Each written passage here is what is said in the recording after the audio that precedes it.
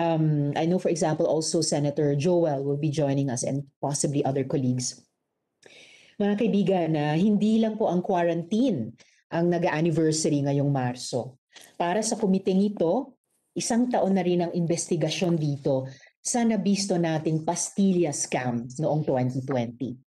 Kung noon, sinilasat natin ang inbound modus ng mga korap na miyembro ng Bureau of Immigration, ngayong 2021, ibubulgar naman natin ang kanilang modus na outbound pastillas, ang pagta-traffic papalabas ng bansa ng mga manggagawang Pilipino, lalo na ng mga kababaihang domestic workers.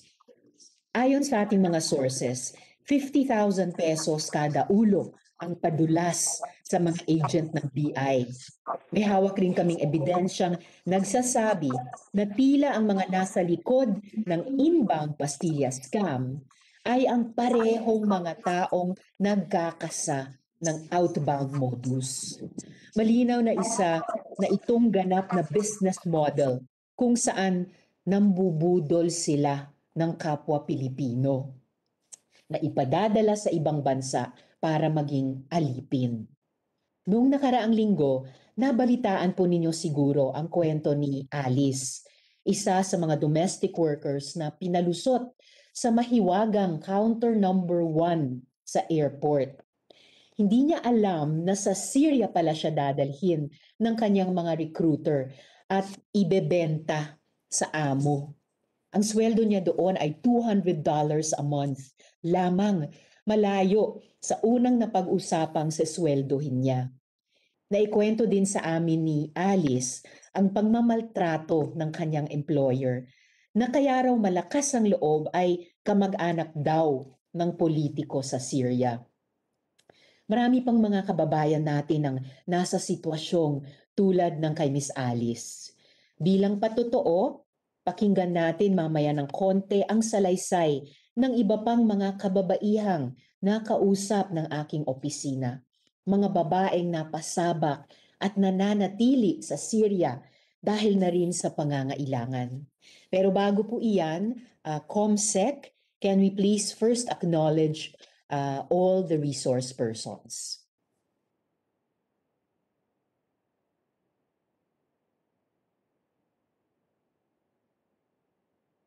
Good morning, everyone. The committee would like to acknowledge the presence of the following resource person. We have from the Department of Justice, we have Undersecretary John Paulo B. Salbahan. We have Assistant Secretary Nicolas Felix T., Attorney Yvette Coronel. Then from the DFA, we have Undersecretary Sarah Lou Ariola, Assistant Secretary Enrico Foss, Special Assistant Jerry Ozayas, Principal Assistant Armand Dulay, Deputy Assistant Secretary Micah Magnolia Fisher, Director Rafael Hermoso, Church Affair Bida Zoraya Versosa. We have Director Jean Jason Ariola, and we have Glenn Joseph Dite. We also have Special Assistant Iris K. Kalau. From the NBI, we have Attorney Emerico Dongalo Jr. Then from the Bureau of Immigration, we have Commissioner Jaime H. Morente. We have Miss Maria Timotea Bariso. We have Mr. Dennis Alcedo.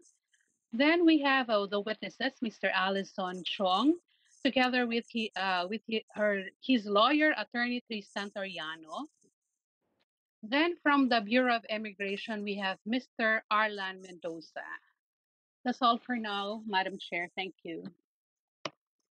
Madam Chair? Thank you, COMSEC. Yes, and Amy. Yes, just by way of housekeeping, I had a very similar resolution. It's Resolution 627, also directing the committee to conduct an inquiry into the alarming reports of human trafficking and imprisonment in Syria. However, I think it was referred to the Committee on Labor as opposed to your committee. Perhaps since the topic is the same, we can request, if not for joint referral, the referral to the committee which first took notice, which is your committee.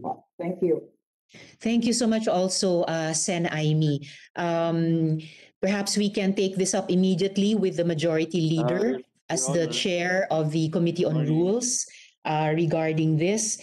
And keep at the back, at least at the back of our minds, this committee, this Senate Resolution 627, while we are proceeding in this hearing. And perhaps we can also seek the wisdom of Sen Joel when he arrives at this hearing, since he is our chair of the Committee on Labor. Thank you for that, Sen Aimee, and well noted. Yes, I heard someone asking to be acknowledged at this point. Your Honor, Or good morning.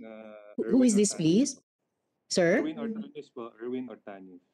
Erwin From the Ortanes. Bureau of Immigration. Apo. Yes, sir. Present Yes, po. Sir Erwin Ortanes. I wish to be acknowledged lang po. My name was not called in the roll call.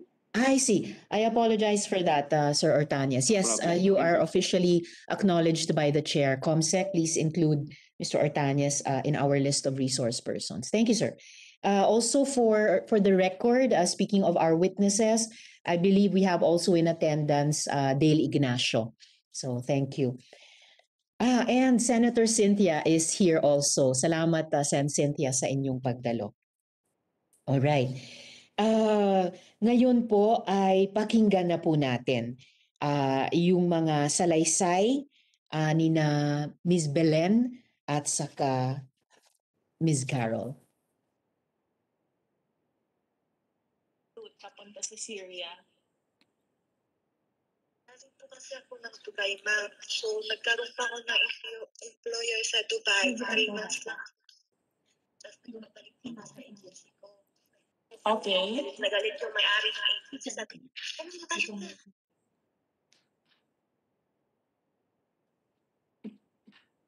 I-play ko. Ano nagalit ka sa Pinas? Kaya mo pang bayaran. 170,000 kaya mo pang bayaran. Sabi ko, ang laki naman ang babayaran ko, madam. Tapos sabi niya, bakit? Ang mahal na binayad namin sa inyo sa immigration. Sabi niya, gano'n. 50,000. Kung may 70,000, 170,000. Pero kung wala, napipilitan niya akong ipadala sa Syria. Okay.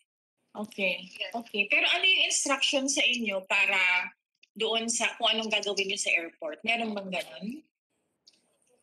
Nandun na po kami sa airport. Nandun na po kami sa may immigration. Oo. Doon na kami sa may immigration. Hindi ko matandaan kung 1 or 2. Parang counter 1, gano'n? Counter 1, counter 2 ba yun? Kasi lipat kasi Okay, okay. Oo. Kasi nga, nung sinusundan ko, maraming tanong. Oo. Maraming tanong. Ako, napasok ako kasi wala akong kaibigan sa Dubai. Kasi sabi, wala kasi akong kaibigan sa Dubai, kaya hindi ko alam kung ano yung sasagot ko. Kaya nag-pass out ako. Okay. Nag-pass out ako doon sa pinagbilahan ko. Okay. Tapos biglang tumawag sa akin si Carlo. Sabi niya, lipat ka doon sa isang counter. Gano'n. Nung ako na po yung nandun sa ina-assist nung nasa counter, wala na siyang maraming tanong. Siyempre, inabisuhan ng Sir Carlo na papasukin mo na yan, ganyan. Yun po, nakapasok na ako ng walang tanong. Tinanong niya lang sa akin, kunyari lang po, yung pangalan na lang, kunyari, pamarinig ko na lang sa likod ko na, nagtatanong siya sa akin. Paano po kayo na-recruit papunta sa Syria? Ay, ako si biktima ng illegal trafficking, biktima ng mabulaklak na pangako ng agent namin. At nangako siya ng sahod daw namin $500 to $600. At magkasama kami ng kapitbahay ko. Kaming dalawa daw sa bahay dito sa Damascus. Pagdating sa Damascus, hindi pala. Nakalusot na kami sa NAIA Terminal 3 noong August 7, 2019. Sinunod talaga namin yung signal ng katsat namin na si Jess. Galing naman sa Dubai na doon daw kami magpila sa counter number 1 na nakamas. Kunyari, na-fill up kami ng form, pero pagdating doon, binasura lang. Tsaka na-stay kami sa Dubai ng 8 days or 9 days ba yun. Tapos punta naman kami dito sa Damascus. Pagdating dito, para kaming preso. Pinulong kami doon sa accommodation. Tapos kinabukasan, nagpamilikan kami, bininta na kami. Yung kasama ko na sinabi na magkasama kami sa isang bahay. Last na kaming kita, yung nakuha ako. Hinihingi po namin na sana yung taga-immigration bantayan ng gobyerno natin kasi yan sila, yan sila, hangal ng pera. Pinabayaran yan, may mga contact yan sa ibang bansa, sa mga piki na mga agency, sa mga piki na mga agent. Malaking pera na ang matatanggap nila, kaya sana pabantayan na sila at tanggalin sila sa trabaho. Mahal na Presidente, sana wala nang makapasok dito sa Syria. Sana ibantayan niyo po yung immigration. Hiningi po namin ng tulong na kami nandito sa employer na mapauwi po kami. Ang gustong umuwi. Sana po na mapansinin niyo yung hinanaing namin na nandito pa sa employer. Maraming salamat po. Ayon sa admin office ng POEA, Balik Manggagawa, nakasailalim sa total ban ang Syria mula pa noong 2014 at may mandatory repatriation para sa lahat ng OFWs doon. Pero hanggang ngayon, nasa Syria pa rin sina Miss Alice, Belen at Carol. Kaya ngayong umaga, mga kaibigan, ang maglalahad sa atin ng kanyang karanasan ay si Miss Diana, isang domestic worker na naloko ng sindikatong kasabwat ang mga tauhan sa BI. Napadpad rin siya sa Syria, ngunit nakahanap ng paraan na makauwi dito sa Pilipinas. Hindi lang pera ang pinag-uusapan dito, kundi pati prinsipyo, pagkatao at dignidad ng ating mga overseas Filipino workers. Magandang umaga sa iyo, Diana, at salamat sa pagkakataong ito. Salamat sa pagdalo at sa pagtulong sa amin upang tuluyan ng matuldukan ang bastos na pamamalakad sa ating mga airport. Maaari ka nang magpakilala at magsimula ng iyong kwento. Good morning po sa inyong lahat. Itago niyo na lang po Diana, ako. sorry Diana, bago ka lang magpatuloy, Comsec, paki-administer lang ang oath kay Miss Diana para official yung kanyang testimony ngayon.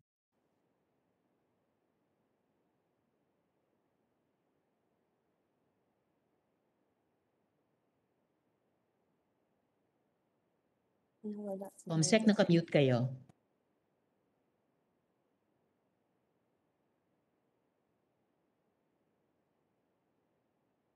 And repeat after me. I, Diana, pakitaas lang. Diana, pakitaas yung iyong kamay at repeat after me. I, please state your name. I, Diana, Do solemnly swear.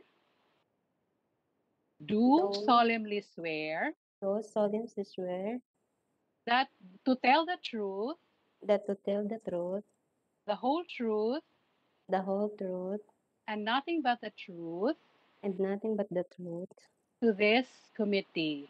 to this committee. Okay, thank you. Madam Sir. Chair. Salamat, Diana. Yes, salamat, Comsec. At Comsec, paki-administer din ng oath sa iba pang resource persons na hindi pa under oath bago ko pasalaysayin si Ms. Diana. Okay. May I call those who did not take their oath yet to please raise your hand and repeat after me. I, please state your name. I, Attorney Do Van solemnly Rock, swear do solemnly swear to tell the truth, to tell the truth, the whole truth, and nothing but the truth nothing but the truth to this committee. to this committee. Okay, thank you. Okay, thank you, ma'am. Maraming Thank you. salamat sa ating mga resource persons. Salamat, Comsec. So muli, Diana, maaari ka nang magpakilala at magsimula ng iyong kwento. itago niyo na lang po ako sa pangalang Diana. Ako po ay 31 years old. at Tubong Dinagat Island. Ako po ay na-recruit kasi may nakilala akong babae dito sa may Baclaran. Nag-alok siya sa akin ng work sa ibang bansa.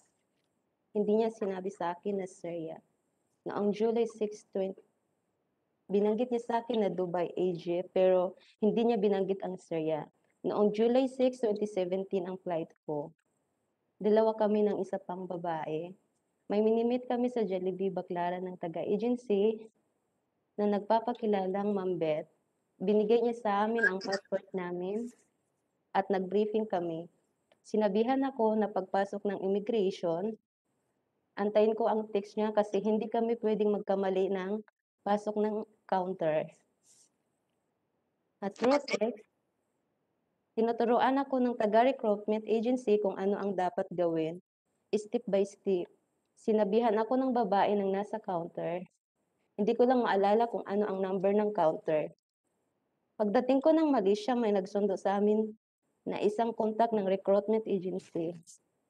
Dinala ako sa bahay na napakadaming mga babae na nag-aantay ng visa. Nagtagal ako ng 2 at 3 linggo sa Malaysia. Noong nandun ako, naisama ako ng ilang bisis ng agent sa money remittance. Nung tinanong ko siya kung para saan ang pera na ihuhulog namin, nagamit ang pangalan ko, sinabi niya na para ito sa recruiter at pambayad sa contact sa immigration. Noong nasa Malaysia ako, naramdaman ko na parang mabigat ang pakiramdam ko. Hindi na din ako dinadatnan. Nag-request ako ng pregnancy test pero di nila ako pinayagan mag-test. Nung dumating ang visa ko, lumipad na ako papuntang Syria. Nag-medical exam kami. Pagdating ko sa Syria at doon ko nga nalaman, nabuntis ako. Nagmakaawa ako na pauwiin ako pero hindi ako pinayagan. Sinabihan ako kung kaya ko ba daw bayaran ang ginastos namin sa kanila. Ayoko po kasi talaga nung magpalaglag pero halos muntik nila akong saktan at saka sampalin. Wala na akong magawa kundi inumin yung gamot na binili sa akin na isang cytotic sa bunganga at sa puwerta. Nakabantay kasi sila, yung agency, at minomonitor nila ako kung iinumin ko yung gamot. Pagkatapos noon, pinatingin lang ako sa doktor, tapos isang araw, ang nakalipas, bininta na ako sa employer. Actually, dinodugo pa din ako at ang sakit-sakit ng pakiramdam ko. Gustong-gusto kong tumakas pero di ko magawa kasi ang dami kong naranasang hirap. Tumawag ako sa embassy ng Pilipinas pero hindi naman nila ako tinulungan. Mamamatay ako, sabi ko sa kanila, pero sabi nila, hindi basta-bastang makapunta ang agency, ang embassy kasi mapapahamak daw sila. Nagulat din pala ako nung malaman ko na ang sahod ko ay $200, kahit ang kontrata na pinirmahan ko ay $400. 2 years ang nakalagay na kontrata pero naging 3 years. Sobrang hirap ang pinagdaanan ko doon sa loob ng Syria. Nasabi ko sa sarili ko na ayoko na talaga doon, kaya ako ang gumawa ng paraan para makauwi sa Pilipinas. Naawa yung kaibigan ko kaya pinahiram ako ng pera para pamasahe pauwi dito. Nakapunta ako ng embassy kasi expired ang passport ko at nakita ko doon ang nakausap-usap ko ng tauhan ng embassy. Hiningian ko ng tulong, pero nagawa niya akong pagtawanan. Pagdating sa Pilipinas, hirap na hirap ako kasi wala akong natatanggap na tulong mula sa gobyerno. Yung isa kong kakilala, nakababalik lang din galing Syria. Sinabihan siya na walang financial assistance dahil hindi naman kami documented. Kaya ganito po ang kalagayan, parang doble-doble pambibiktima.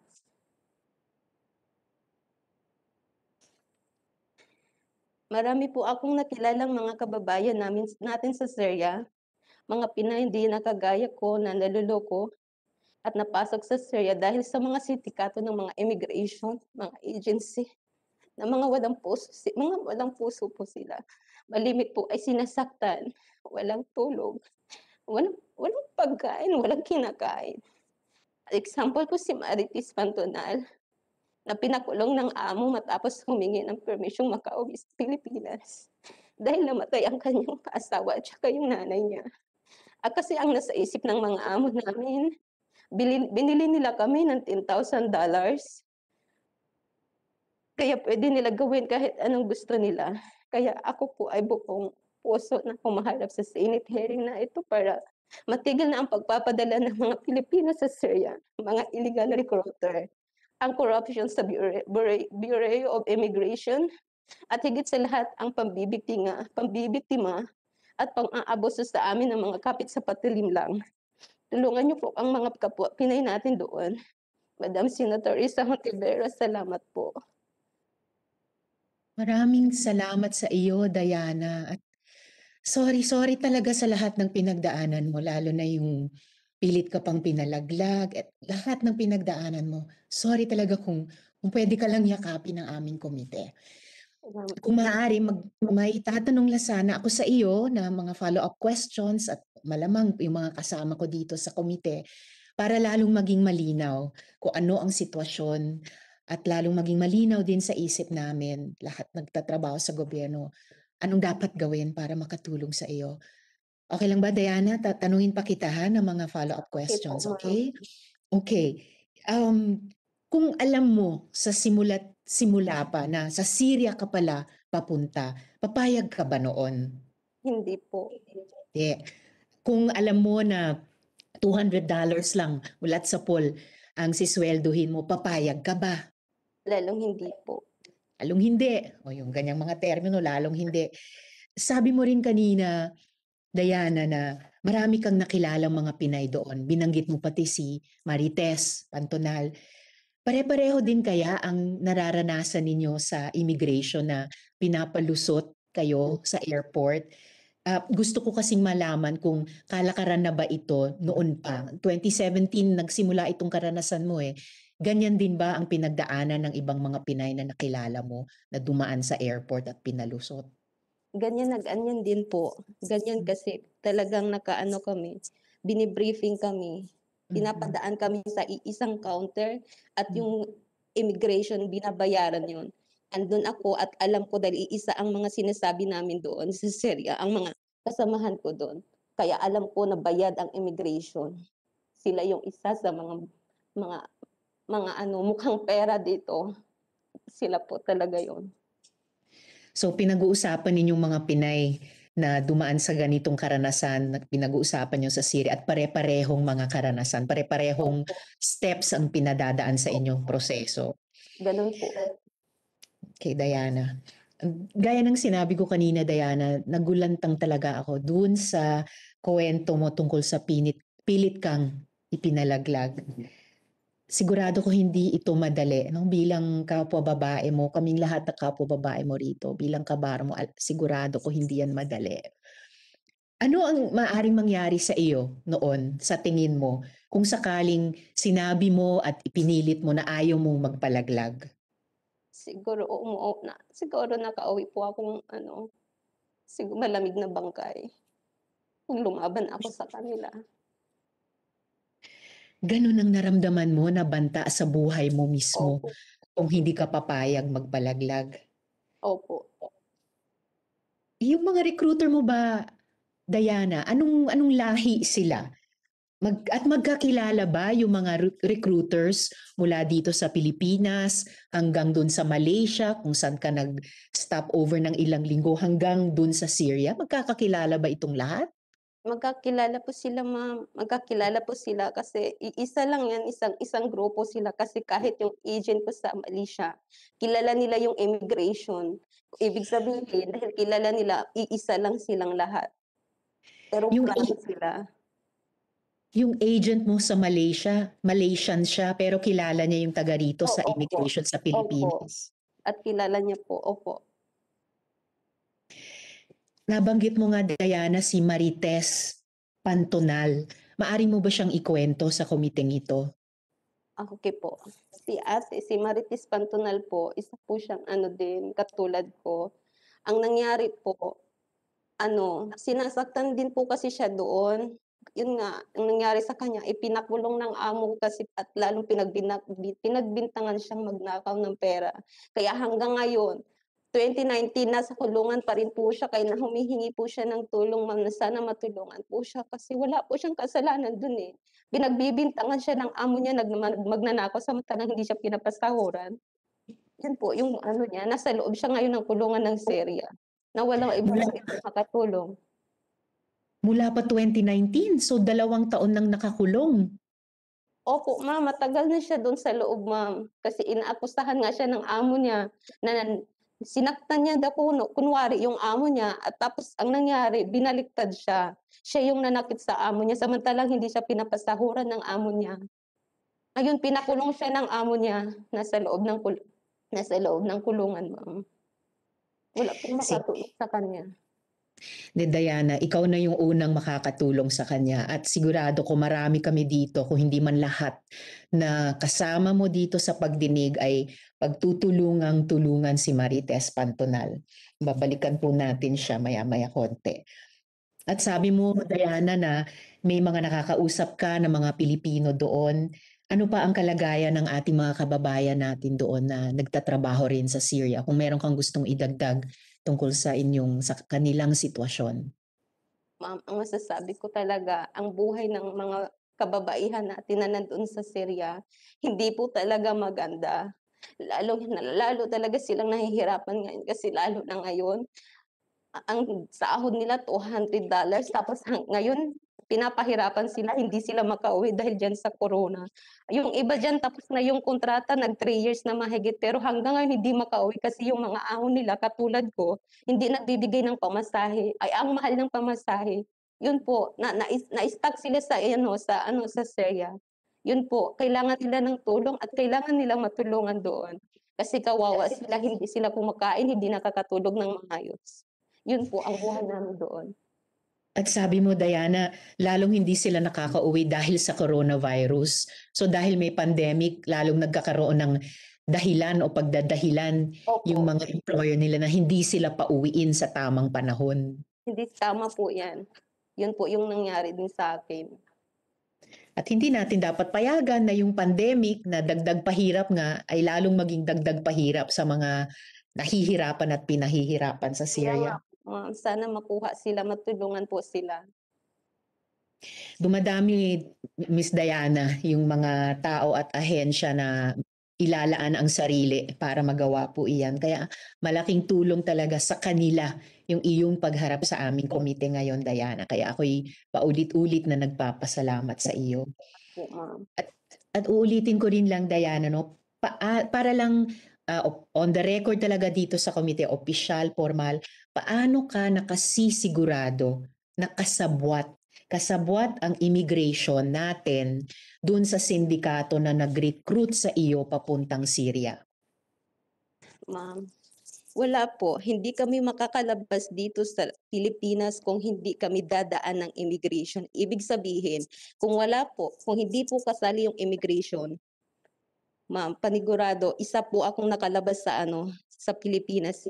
Bayad sila ng mga tauhan sa mga kalukuhan na ito. Number 1, yung immigration, yung agency na yan, mga mukhang pera sila. Tandaan, iisa sila.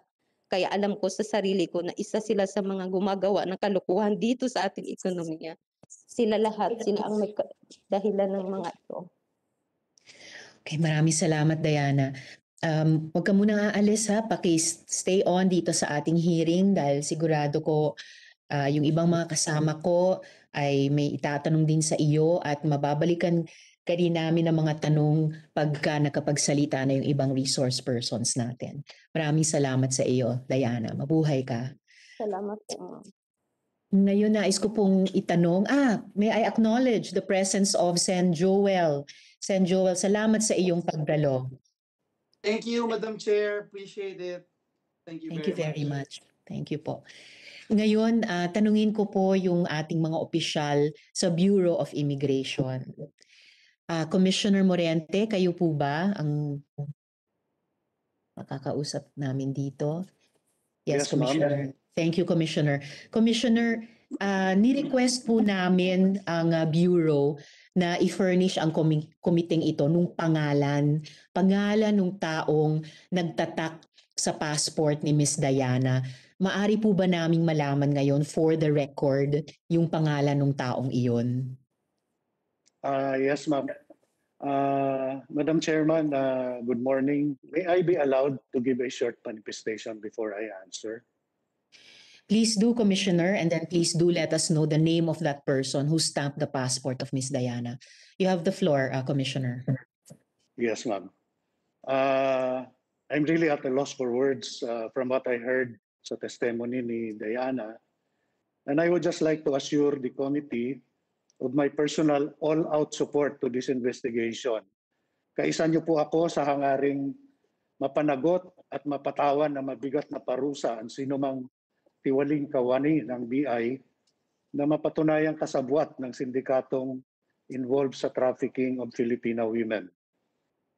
Ako rin po ay nagpapasalamat sa mga lumalabas at tumitistigo, naglalahad ng kanilang pinagdaanan sa Bureau of Immigration. At ako po ay sa totoo lang nahihiya I am really disappointed and frustrated about the involvement of BI personnel in these nefarious activities. However, I am thankful, Your Honor, that these people are exposed because they give the Bureau a bad name. It is unfair also to the many good and committed immigration officers who perform their jobs religiously and faithfully, especially those of our personnel who are involved in the activities of the Interagency Council for Anti-Trafficking. And to answer the question, Your Honor, Yes, please. you have referred to us 4 names. It was checked by Ms. Tini Bariso, the head of my Travel Control Enforcement Unit. I do not know the particular person, but ito yung 4 na names ng IOs na naibigay sa akin ng aking staff who were involved in stamping the exit document of 4 Filipinas that you referred to us. Yes, Commissioner. Ito po sina Miss Diana at sina Miss Belen, Alice at Carol na nagbigay po sa atin ng audio files at pinakita po sa ating komite at sa media. Opo. Opo. Ito, Your Honor, ang mga pangalan po ng immigration officers. Mark Darwin Florante Talha, John Michael Sichon Angeles, Ervin Michel Villamer Ortañez, at Maria Nerissa Manyo Pineda. Sandali po, I'm sorry to interrupt, Commissioner, pero familiar sa akin yung pangalang Ervin Mitchell Ortañez. Hindi po ba Ortañez din ang pangalan nung dating TCEU head sa ilalim ni Red Marinas na sangkot din sa pastillas inbound? Can I check first, ma'am? Yung pala Yes, kung please. Actually, clear, yes, Commissioner. Diana Rose Ranoco is Maria Nerissa Manyo Pineda.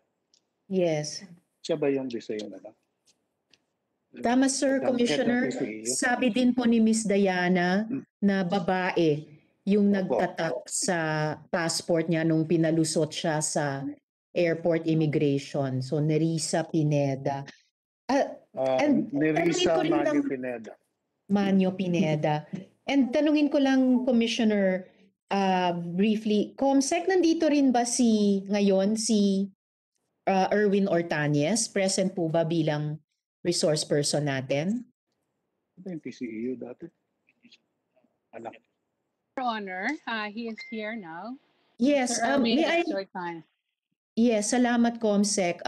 With your permission, Commissioner Morente, Mr. Ortañez, Sir Erwin Ortañez, kaano-ano niyo po itong si Erwin Ortañez? Morning, ma'am. Opo, good morning. He's my son po. Anak po ninyo. All right. Well, for the record, colleagues, and para sa alam nyo rin po, Commissioner Morente, si Erwin Ortañez po ang nagtatak naman sa passport ni Miss Carol. So nagmamatch po itong 4 na pangalan na sinabi nyo sa aming komite, Commissioner, dun sa 4 na babaeng nagbigay po ng audio file at nagpatotoo dito ngayong umaga sa ating komite. Yes, Commissioner, would you like to complete your presentation? Because then I need to ask the NBI Special Action Unit something about this particular part of your presentation. Commissioner Morente. Yes, ma'am. Actually, ito yung 4 yung nabanggit ko kanina. Opo. If it would be okay for me to mention the names of yung ni-refer ninyo na mga pangalan sa amin po? Or Siguro, is it sir, confidential? gamitin na lang po natin yung kanilang mga alias at this point in Alias. time, Commissioner. Opo. Yes, Huwag na lang yes, po yung Your mga Honor. totoong pangalan. Opo. Yes, Your Honor. I do not have the aliases, but as I mentioned a while ago, yung isa ho, Yes. si Mariani Risa Manyo Pineda, Opo. and the second one is IO2 John Michael Sichon Angeles.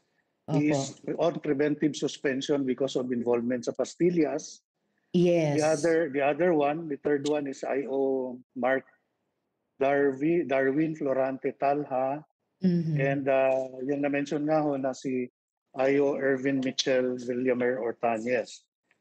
Additionally, Your Honor, the Department of Foreign Affairs, Office of Migrant Workers Administration, has referred to us around 44 names of possible trafficked women.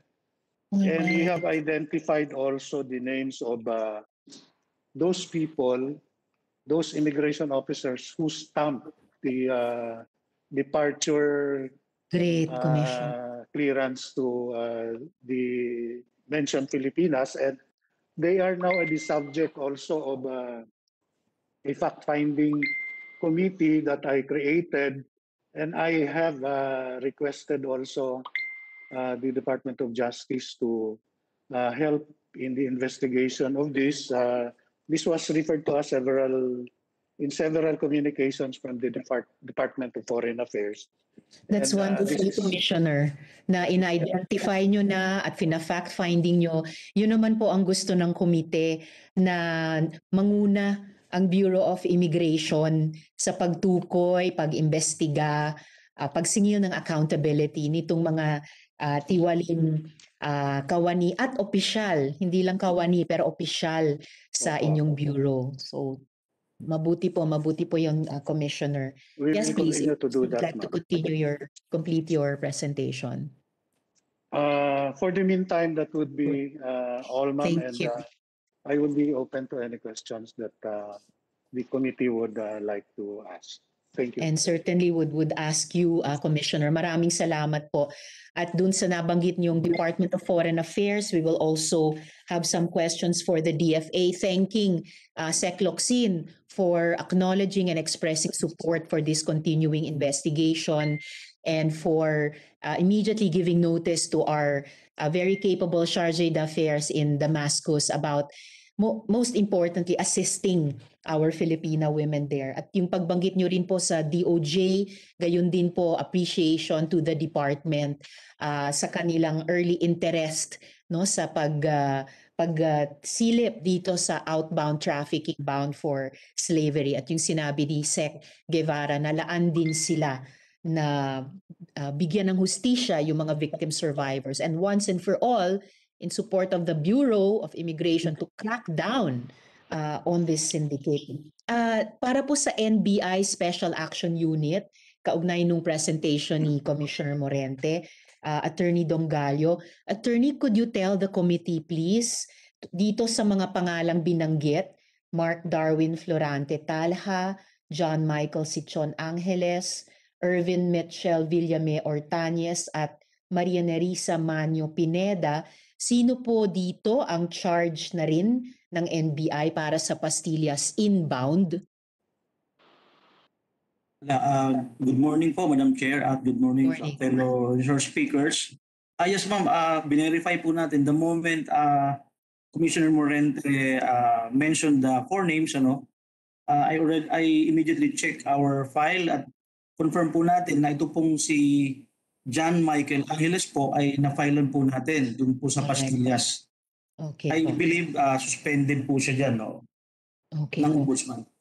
Thank you, ma'am. So, salamat Attorney Dongallo. So, finailan nyo ng kaso si Mr. Angeles among others. Sinuspende din sila without pay for 6 months, if I remember correctly, ng Office of the Ombudsman para kaugnay po ng pastillas inbound. At ngayon po, so far sa testimonya ni Ms. Diana at presentation ni Commissioner Morente, siya rin po ay nagmumukha talagang kasama pati sa pastillas outbound.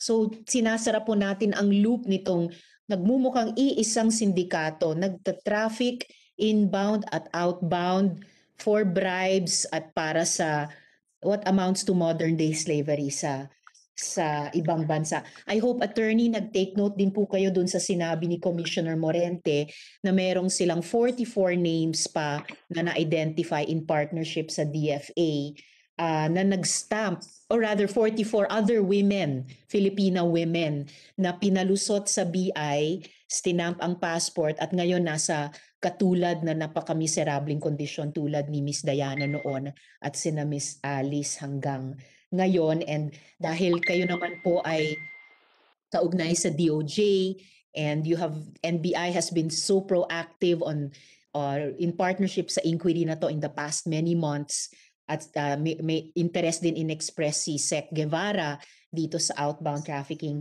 I hope, attorney, the committee can continue to count on you na to work together with your fellow executive agencies and departments para maging mabunga naman para sa ating mga kababayan itong mga napag-aalaman namin sa komitong ito.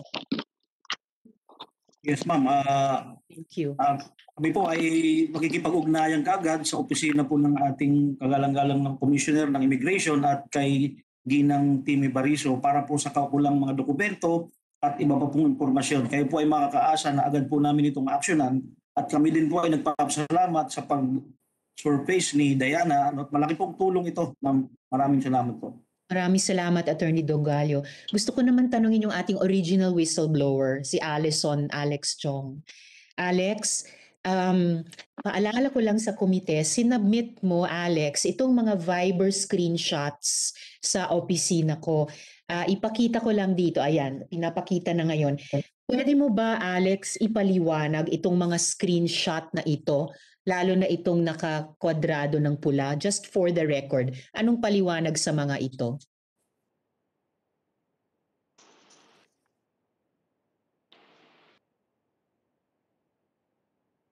Alex?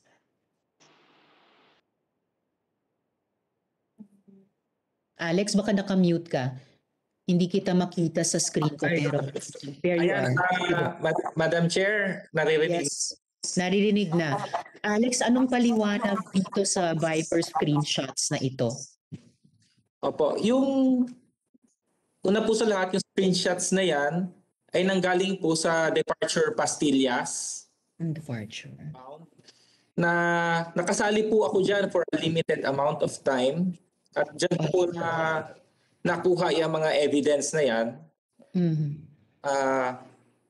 Yun pong may naka-highlight po ng red. Yes. This first picture, EY421, yan po yung flight. Example po, Etihad po yan. Etihad, okay. So bound to Middle East. Tapos yung FM, lahat naman po kilala kung sino po yung FM sa BI. Fidel Mendoza. Okay. Ito yung parehong Fidel Mendoza na in-identify bilang right-hand man ni Red Marinas, tama? Tama po, Your Honor. Alright. Siya po yan. Siya po ang may hawak.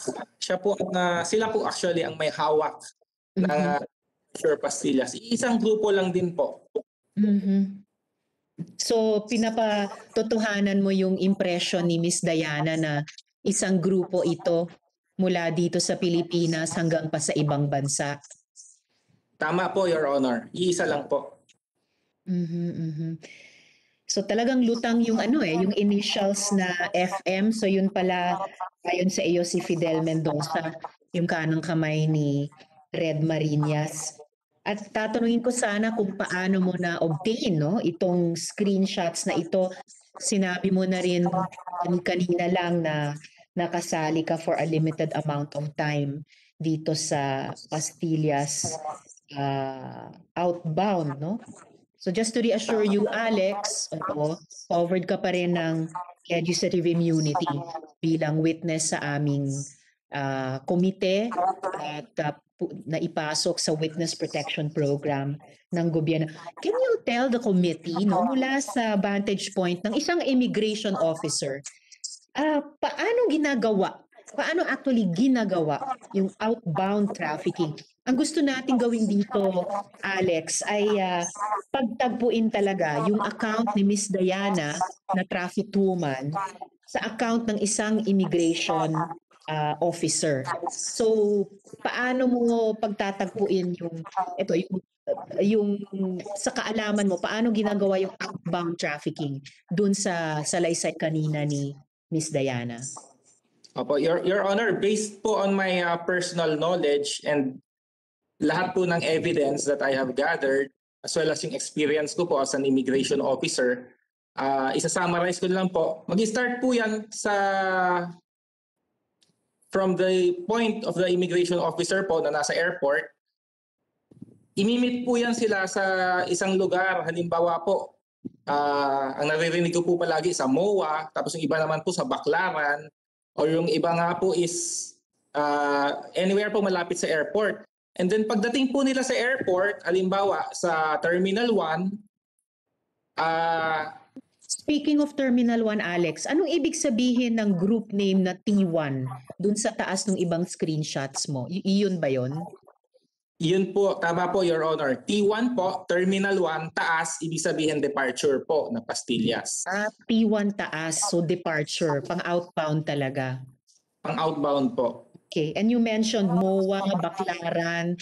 Dati kay Miss Alice, mayroong Luneta, may Robinsons Manila. So yan yung mga isang lugar kung saan sila kinikita. Tama po, Your Honor. Nagbabago po sila ng lugar kasi from what I have heard, minsan nai-entrap din sila. Nai-entrap po sila, so nagdag-iingat sila. Okay, please proceed, Alex. Then after po nun, pagdating po sa airport, pipila po yan sa check-in counter. Makikita po yung visa niyan, makikita po na tourist visa or makikita po yan ng visa reader. So kasama po yung visa reader ng airline. May bayad din po yon. Visa reader ng airline? So airline kasama rin dito sa outbound trafficking? Tama po, Madam Chair. Okay, please proceed. And then, pwede po natin yung ipacheck. May alam po ako noon, na-entrap po ng NBI yun, hinuli yung visa reader. Noon. May case po tayong ganon. Then, tanungin natin kay Attorney Dongallo mamaya. Please proceed, Alex. Opo, then after po ng visa reader, usually po, ang kumukuha dyan sa mga passengers, sa mga traffic passengers, para syempre, baguhan lang po yan sa airport, hindi po nila alam kung anong gagawin. Kinukuha po yan ng Intel, BI Intel. Yung po nagpapapila, sila po yung nagpapastol para po ipapila halimbawa sa, yun nga po, yung na-mention po na counter 1 and 2, departure. So Terminal 3 po yan, NAIA Terminal 3. Bakit po counter 1 and 2? Nasa pinakagilid po yan. Hindi po, ibig sabihin, hindi po maliligaw yung pasahero. Sa pagkakadinig ko po kanina, sinabi po ng isang witness natin na naligaw po daw siya, so pinalabas muna siya, then nung pinabalik siya sa counter 1, dire-diretso, wala nang tanong, tatak ka agad. Yun po yun, yung counter 1, 2. Dadalihin po sila. Alex, dito sa screenshots din na galing sa iyo, ano naman or sino naman itong EO? Yung EO po, ayan po, Your Honor, nung sinusuri ko po yan, actually nagulat po ako yung EO na initials. Kasi ang pinakamatunog sa akin dyan yung FM. So nung sinuri ko, based on personal knowledge lang din, maaari yung EO is an abbreviation sa pangalan ni Sir Erwin Ortañez. Ito yung amang Ortañez, ama ni Ervin Ortañez na nagtatak sa visa ni Miss Carol. Opo. Pero ito po, Your Honor, para po mas mapagtibay yung ebidensya natin, ang nag-post po niyan, yung Viber admin na si Chepay, which is, ano nga ba pangalan ni Chepay? Natunay yung pangalan ni Chepay. Yung si Immigration Officer Recall Call na nakasuhan na rin sa inbound pastillas. I.O. Cherry Pie Recall Call. Opo. So siya yung pwede magpatunay dito sa EO. Yes po, Your Honor. Ano po yan? Viber admin po yan na katiwala po ni Fidel Mendoza. Oh my. So lumalabas pa ulit-ulit yung parehong mga pangalan sa cast of characters. All right, babalikan po natin yung punto tungkol kay Miss Racolcol. Okay, so please proceed, Alex.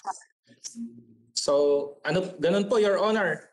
Dinala na po ng intel sa tamang pila. Halimbawa po, counter 1. Tapos yung officer po, immigration officer po doon, makikita na po yan, yung ganyan pong list, nasa cellphone po niya, i-check lang po niya. Pag nakita yung pangalan, halimbawa, yan, yung pangalan ng pasahero, pati yung flight number, tatatakan na lang niya diretsyo. Hindi na po niya i-screen kung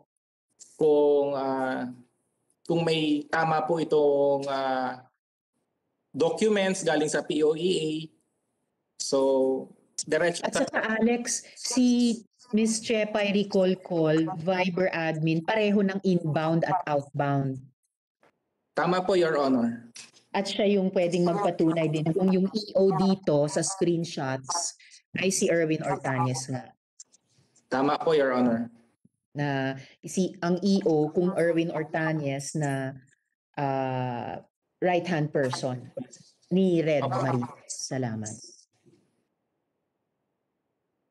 Please proceed, Alex, kung meron ka pang idadagdag dun sa paano ginagawa talaga itong buong outbound trafficking.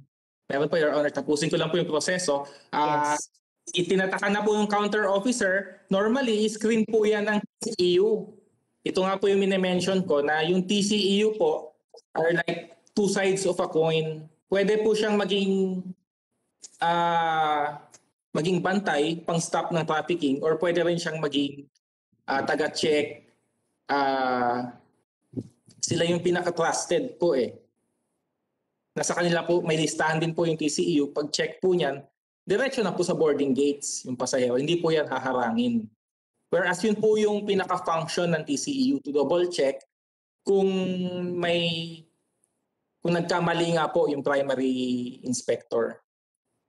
After po noon, pagdating po sa boarding gates,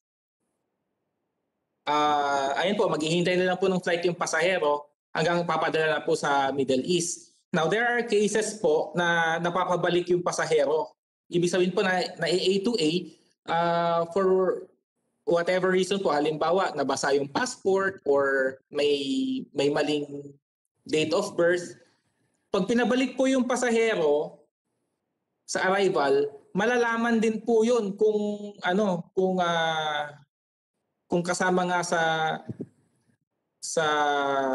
kung hindi nga po na dumaan sa masusing proseso ng departure yung pasahero. Pero dahil nga po yung TCEU din, ang humahawak sa arrival ay bahagi rin po ng syndicate.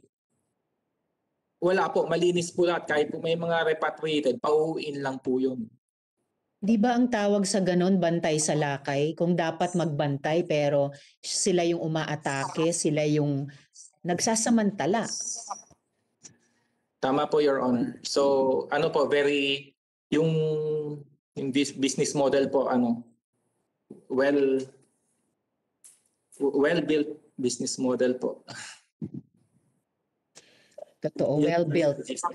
Salamat, maraming salamat, Alex. Well-built nga, pero tignan natin, lalo na dahil sa pagtestimonya ng ating mga victim survivors at ninyong mga whistleblowers, kung pwede nating tulungan yung ating mga executive agencies i-dismantle itong well-built na business model na ito. Dale, mako-confirm mo ba ang account ni Alex dun sa tanong na paano ginagawa itong outbound trafficking at paano mula sa panig ninyo na mga immigration officers, mapapatunayan din yung iba't ibang punto ng karanasan ni Miss Diana. Good morning po, Madam Chair. Good morning. At resource speakers. Although hindi po kasi ako kasali part ng group sa departure, pero based on my personal knowledge po and from what I hear from fellow officers, same lang din po. Kung sino po yung namamalakad sa baba, sa taas din po, ganun. Madam Chair. Salamat, Dale. Yes, I will acknowledge Sen Joel. Just briefly to tell Dale. So, pinatutunayan mo na it made no difference whether dun sa code taas or baba, iisang grupo yung nagpapatakbo nun. Yun yung sinasabi mo sa komite. Yes po. Salamat, Dale. Yes, Sen Joel, please. Thank you, Madam Chair. Sorry, I've been getting in and out of connection here. But first of all, let me acknowledge and commend your efforts in calling for this hearing. Really appreciate it. And of course, we appreciate our resource persons, especially our whistleblowers. Mabuhay po kayo. May clarification lang po ako dun sa ating mga whistleblowers. No? Una, yung pong grupo dun sa Pastillas, klaro na po ba sa inyo yung grupo sa Pastillas na mafia? Sila din yung grupo dito sa trafficking? The same group po? O may ibang grupo pa yan? May iba-ibang faction ba yan sa Bureau of Immigration? Please, Alex and Dale, sa tanong ni Sen Joel. Your Honor, tama po kay iisang grupo, kung iisipin po natin yung sinasabing faction, from the viewpoint po ng mga foot soldiers, kami pong mga nasa front lines, dumarating lang po yung mga listahan dyan po sa Viber groups tulad po ng ipinakita sa screen natin. Ngayon, kung ipipinpoint po natin sila as factions, baka po as suppliers. For example po, EO as a supplier, FM as a supplier. Yan po yung okay. Tika din po kasi yan, Your Honor, yung palakasan po sa loob ng ahensya. Ayan po. Yes, I pointed that out because I wanted to make sure na makita natin lahat yung units, no, yung mga departments and factions diyan para masiguro natin na hindi sila ma-spare dito sa investigation na ginagawa natin. We make sure na accountable po sila.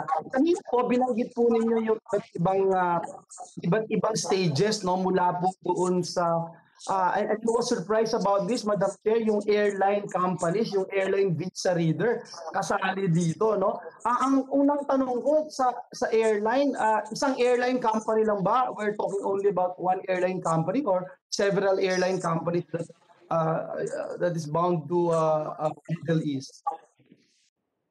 Sa pagkakaalam nyo po. Sa pagkakaalam po namin, Your Honor, several airline companies po yan. Kasi mayroon po tayong flights bound to Middle East. Ilan ang flights to Middle East? Daily? Marami. So, marami po talaga. Okay. So I hope again, Madam Chair, ma-identify natin ito ng hindi po isip itong mga airline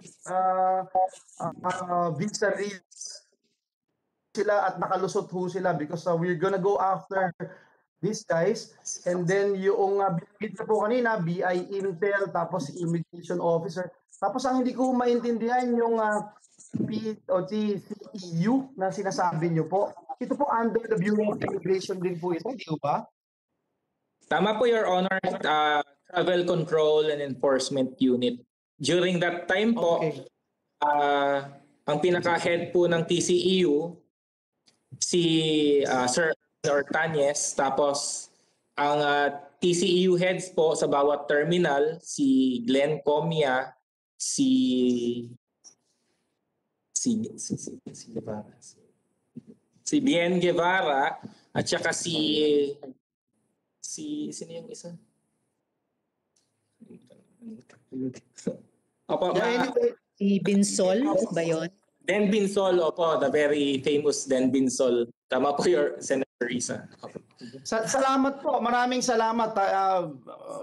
Bilib po kami at saludo po kami sa inyo at gusto naming sabihin na may kakampi po kayo dito sa Senado and we will go through this. Hindi po natin bibitawan to dahil napakalaking dagok ito sa ating mga kababayan at again maraming salamat Senator Risa and for this committee to spearhead this investigation. Thank you again.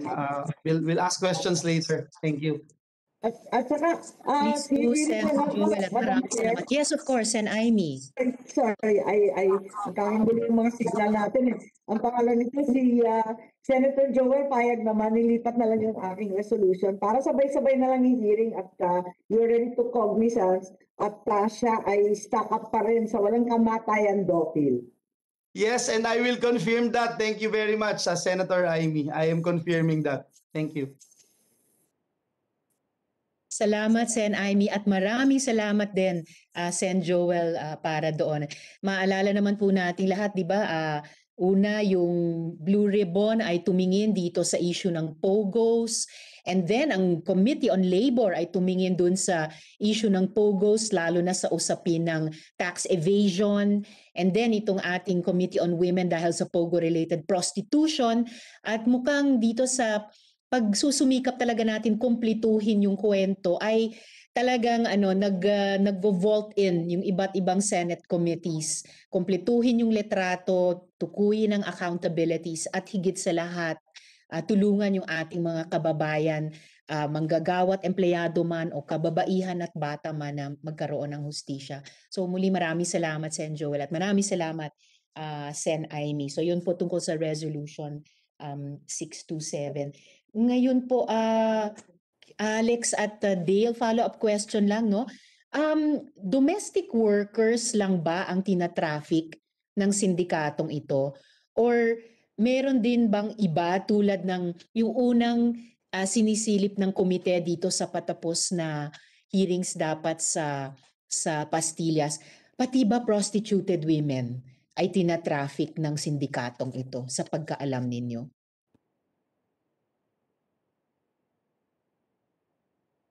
Nakamute kayo, Alex. Opo, Your Honor, sa pagkakaalam ko po, ganito ang in fairness po sa mga immigration officers na nasa frontline, no? Ang sinasabi po kasi sa kanila ng mga boss at ng mga admin, lahat yan bound for Dubai. Kahit papuntang Malaysia or papuntang Hong Kong, may connecting flight papuntang Dubai.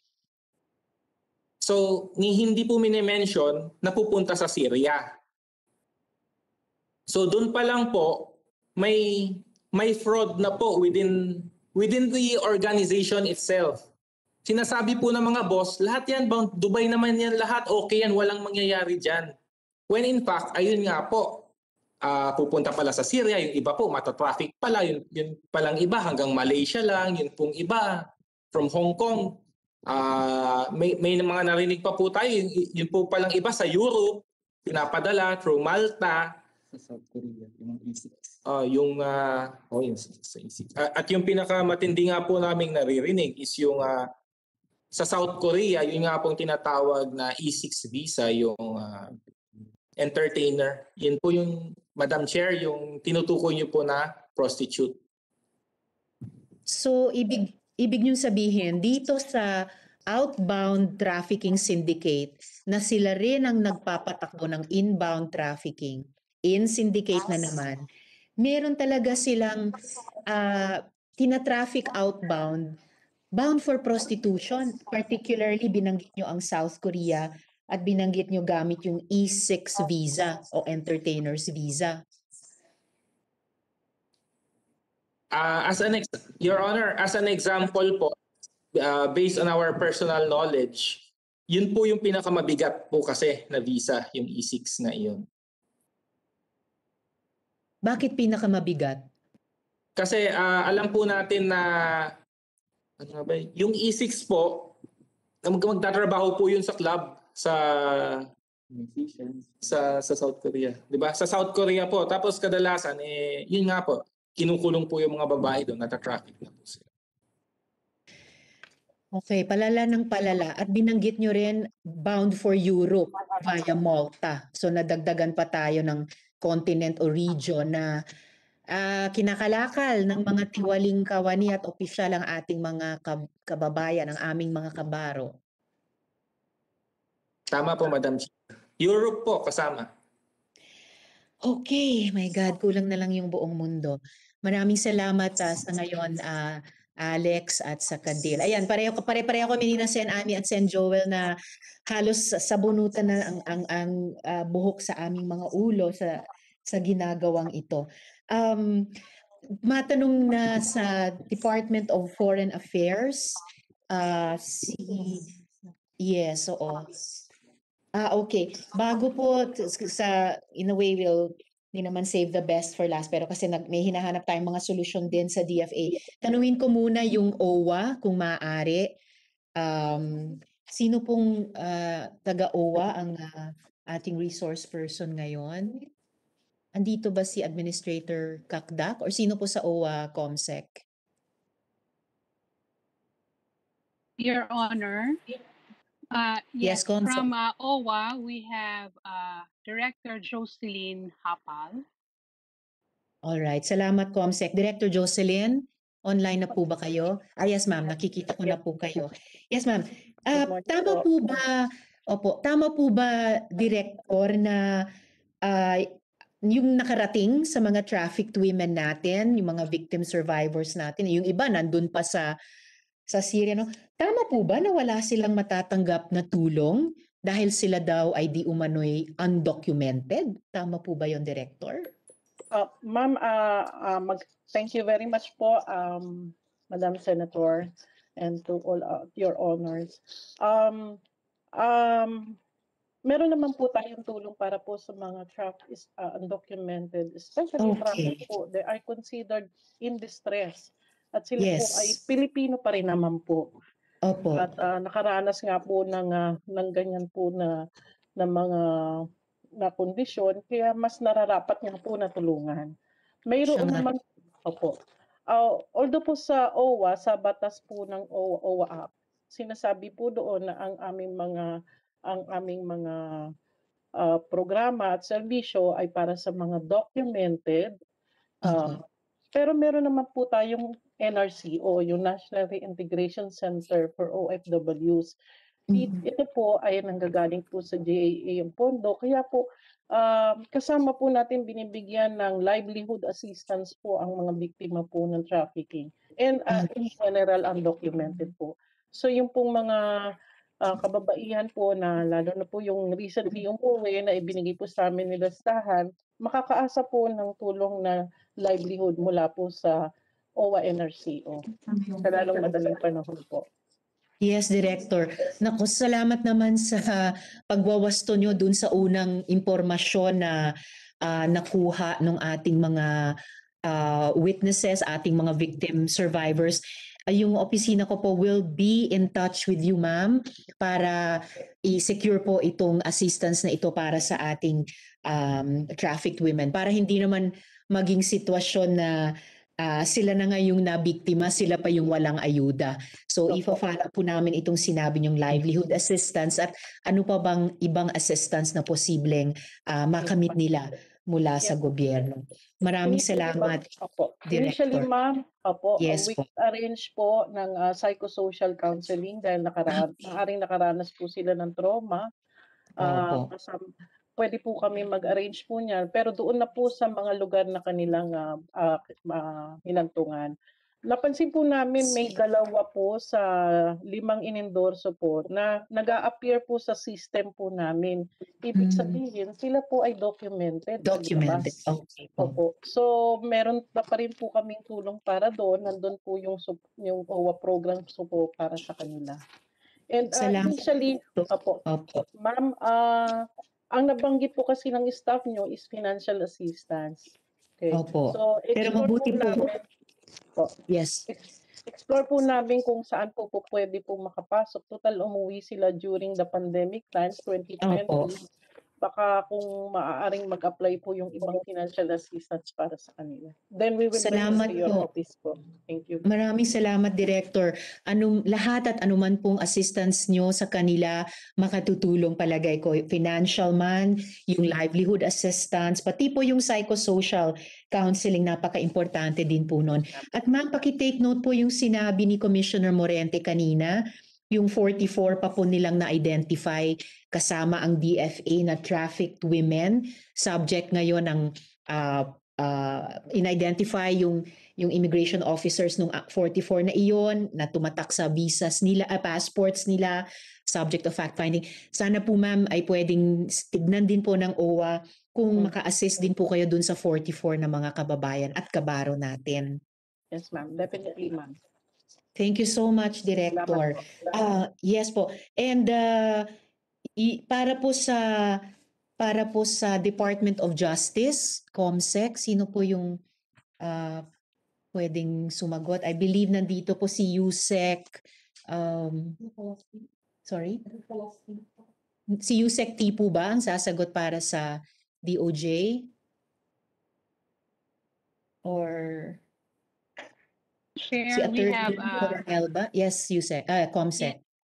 we have Undersecretary John Paulo Salvahan and Assistant Alright. Secretary Nicolas Felix T. And we also have Okay. Attorney Yvette Coronel. Okay. Attorney Coronel, yes, kayo po bang sasagot para sa DOJ at IACAT? Or Good morning. Yes, ma'am. Yes, good morning, Yusek. Kayo po? Assistant Secretary T po. Yes, Asek T. For trafficking-related matters for IACAT, I can answer po. Yes. But for immigration matters, Yusek Salvahan can answer. All right. Thank you so much, Asek. My follow-up questions at this point are both regarding trafficking. So, dun po sa kwento ni Miss Diana at yung mga pinatotohanang punto ni na Alex at sa Dale, consistent po ba ito sa alam so far ng department kung papaano tinatraffic ang mga kababaihan palabas ng bansa? Kumbaga, ganito po ba yung modus operandi na napag-aalaman nyo so far, Asek? Meron pong binifer sa amin ang office ni Madam Chair na dalawang kaso ng traffic women. At dun sa base sa mga interview na to, yung po ang nakikita namin yung modus operandi, no? Na meron silang agency na may kinakausap na taga-immigration upang mapadali ang kanilang exit mula sa Pilipinas. Yes, Asek. And ilan na yung successful prosecutions sa mga BI employees o officials, particularly para sa paglabag sa Anti-Trafficking in Persons Act? I mean, specific statistic na yan, na yung trafficking cases against BI employees, kailangan ko po kunin. We'll commit to submit that information to you before next year.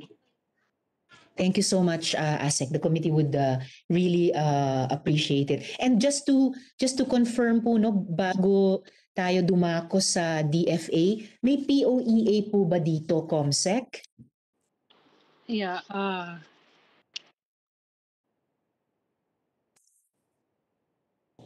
Meron po bang? Yes, Madam Chair, we have Ms. Teresa de los Santos. Hello. Ms. De Los Santos. Yes, ma'am. Yes, Ma'am Teresa, ayan, magandang umaga po. Ma'am, just to confirm po, no, tama po ba na may deployment ban to Syria simula pang 2014? Yes, ma'am. Opo. Yes. Tama. And there is still a repatriation that is mandatory for our OFWs who are in Syria, pauwi po dito sa Pilipinas. Yes, I believe po, yes, Your Honor, and that with the help of OWA po, no, we are repatriating the workers. Thank you, ma'am.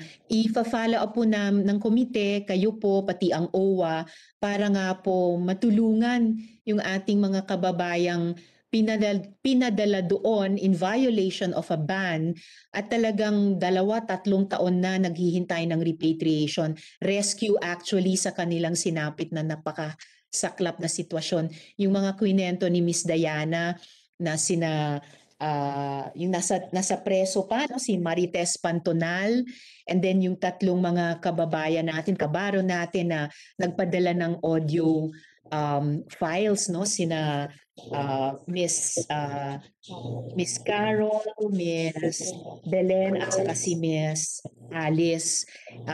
And baka pwede nyo tignan din po yung sinabi din ni Commissioner Morente kanina, yung 44 na napag-alaman pa nilang trafficked women. Baka yung iba po sa kanila ay nasa Syria, ganon din, pinadala doon kahit may ban at ilang taon nang naghihintay ma-repatriate dito sa atin.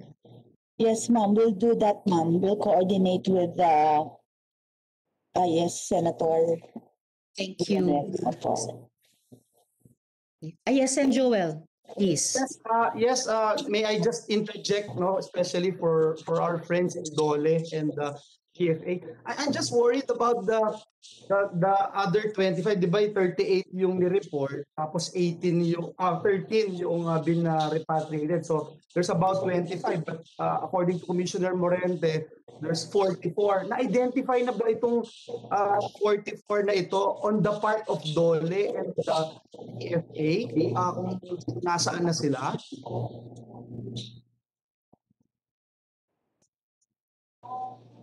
Ma'am Maria Teresa, would you like to take that question? Okay po, for the part of POEA, Dole po, no, I will have to confer po with our anti-illegal recruitment branch.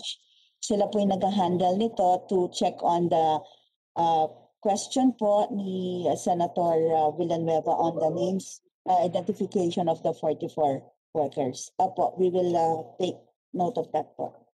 But right now, meron po kayong mga shelter, no? Ang Dole, meron din ng DFA. Meron po kayo na mga kababayan po natin who are still currently in the custody of Philippine Embassy, for example, in Syria or in your shelter, sa Dole shelter? Sir, I believe Yusek Ariola is ano po? Would like Sa Dole po ba, sa shelter po ninyo, wala? Sa shelter? Meron po ang OWA na mga welfare centers po natin in some of the ports po natin. Secretary Ariola is ano po, would like before we go to Secretary Ariola, my only point is that we are taking care of them in the shelter, no? And meron tayong grand plan na at the end of the day, mapabalik natin sila dito sa bansa kung gusto nilang umuwi. Hindi ba? Opo. So sa question po ninyo that kung meron tayo ngayon sa Syria po, alright, ang OWA po would be able to answer that, sir, kasi sila po ang on-site, sila po ang nasa sila nasa overseas post. I believe Director Hapal is around. Yeah, baka po pwede lang pong masagot kasi mamaya we'll go to DFA. Yun din yung itatanong natin And we also wanted to find out how many of these women have been issued exit visas by the Syrian government. Salamat po. Yes, Dr. Hapal, could you please take the questions of Sen. Joel? Thank you, ma'am. Thank you, Senator. Since Syria is po ay sarado for us, wala po presence po ang Polo, neither Polo nor OWA po ang nasa Syria, unfortunately. But we are willing to help in the repatriation, especially in coordination po with DFA. Kung meron pong coordination po sa atin, makakatulong po ang OWA for repatriation. Ma'am Jocelyn, kahit yung hindi po sa Syria, ang ano lang po natin doon sa inyong mga shelters, mapabilis natin yung exit visa ng ating mga kababayan na gusto nang bumalik sa ating bansa. Sana ho ma-monitor natin. Thank you. Yes, thank you, sir. Sen. Joel, meron po tayong video ng at least ilan sa mga shelters natin na nag-host ng migrant workers na nag-request ng repatriation dito sa atin. Kung okay po sa inyo, ipakita po natin ngayon sa ating komite. Please po, please. Thank you, Madam Chair. Comsec, paki-play po natin yung video. nandito pala sa opisina. So, i-share po natin ngayon.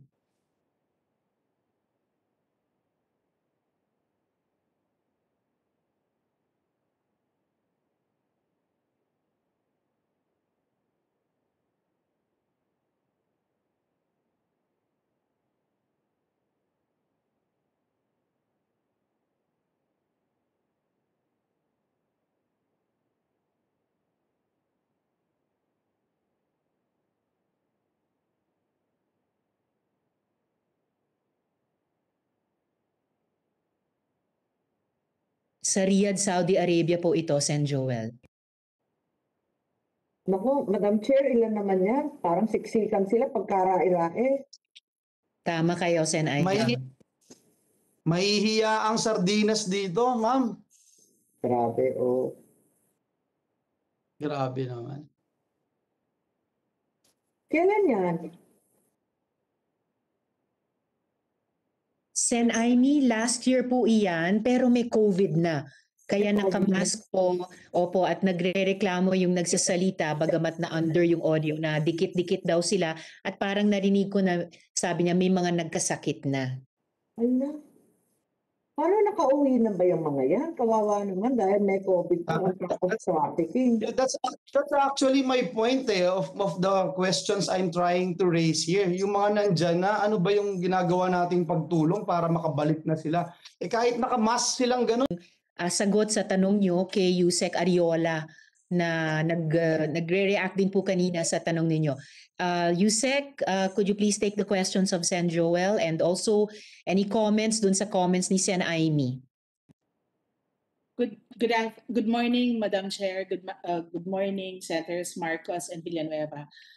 As to the presence of the shelter in Syria, the DFA is on its own. We do not have any labor attaché. We do not have POLO. We do not have OWA. Because since 2011, there was already a labor ban. Syria is on alert level 4, meaning mandatory repatriation. And so far, I was just talking to our CDA, we have around 300 Filipinos, household service workers still, who are still in the country. As to the other picture that was shown, the other video, in Riyadh, there are 2 shelters there, Your Honor. One is run by DFA, which is in an apartment hotel. DFA runs a shelter in Lotuston. It's maganda siya, Your Honor. It looks like a condominium unit. But the other shelter, I think, is run by our counterparts in labor. The assistance to nationals cases are with the FA, and the labor cases are with the Department of Labor's shelter, Your Honor. Your Honor, if I may, we prepared an opening statement, Your Honor. Yes, please. But before you present it to our committee, just a quick clarification. Akala po namin ang deployment ban sa Syria mula 2014. Pero kinokorek nyo po, 2011 pa pala, isang dekada na? Yes, Your Honor. Because that's the time when the war began, Your Honor. Exactly. And then, has the deployment ban been lifted? It has not, correct? No, Your Honor. It's still... All right. Yes, thank you, Yusek. So please show the committee your presentation. Yes, before that, Yusek, Sen Joel. Yes, please. One clarification because we don't want to miss this question. You made mention, Yusek, that there are 300 pa in Syria awaiting to be repatriated. Ano hong status nila? They're still currently in the custody of the embassy, right? And how many of these women have been issued exit visas by the Syrian government, and how many are still waiting for visas? Your Honor, the 300, not all of them want to come home. Some of them are in the homes of their sponsors, of their employers.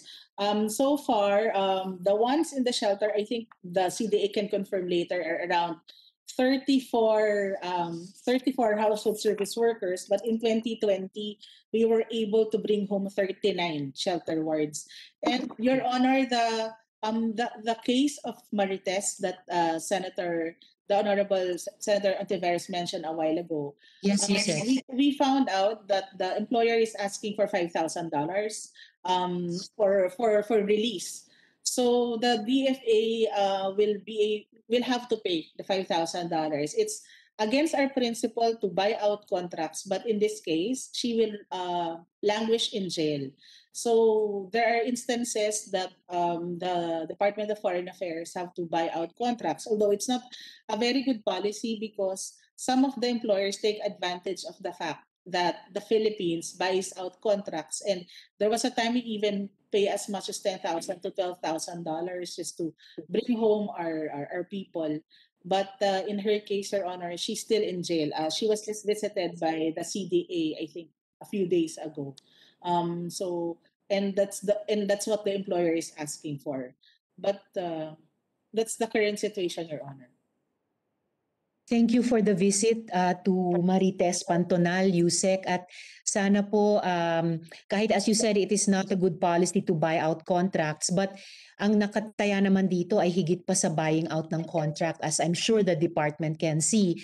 Ito ay pag-rescue sa kababayan natin who has suffered a miscarriage of justice. At tama po kayo, she has languished in fact for 2 years already ayon kay Miss Diana. So salamat po sa inyong pagtingin sa sitwasyon niya, and the committee will continue to follow up with the department na maiuwi na siya hanggat maaga. Salamat, Yusek. Just to So, close Yusek, lang, you have a present. Yes, Sen. just Joel. close lang, Madam Chair, no? It points out na yung Syrian government treat this as legitimate since the Filipino workers possess valid deployment documents such as contracts, and sometimes yung binabanggit na yung ICAMA ba yun, yung parang residency permit. And unfortunately, yun nga yung nangyayari pag nire-repatriate natin itong mga distressed OFWs na kababayan po natin, the Philippine government had to buy out their contracts, no? And nakakagulat, 5,000 to 10,000 US dollars. So I hope that we can look into this at masiguro natin na meron tayong magagawa, no? I think yung isa sa mga solutions dito yung third country recruitment agency dapat maging liable at accountable sa ating mga kababayan, and we should look into this. Thank you, Madam Chair. Thank you again. Thank you, Sen. Joel, and also for a new and possibly important element dun sa findings and recommendations ng komite in support of the Good Senators Committee on Labor regarding dito sa liability din ng third country recruitment agency. Salamat, Sen. Joel. Yes, Yusek, you said that you have a presentation for the committee. Yes, Your Honor. Please proceed. A very short opening statement. To the honorable members of the committee, our colleagues in government, the Philippines takes pride in its Tier 1 ranking in the recently released U.S. Trafficking in Persons report. This recognition has been retained for the Philippines for 5 consecutive years, which allows our serious commitment to fight and eradicate the evils of this crime. However, despite the Philippine government's ban on deployment in Syria, which took effect in December 2011, local recruitment agents have resumed recruitment of Filipino household service workers in 2016 due to the improving security situation of Syria.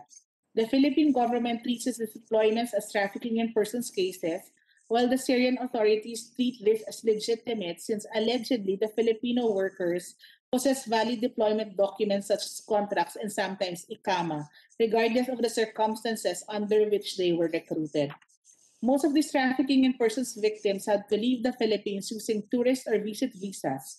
They transit through the UAE, other Gulf states, and sometimes even through Southeast Asian countries like Malaysia before they are brought to Syria.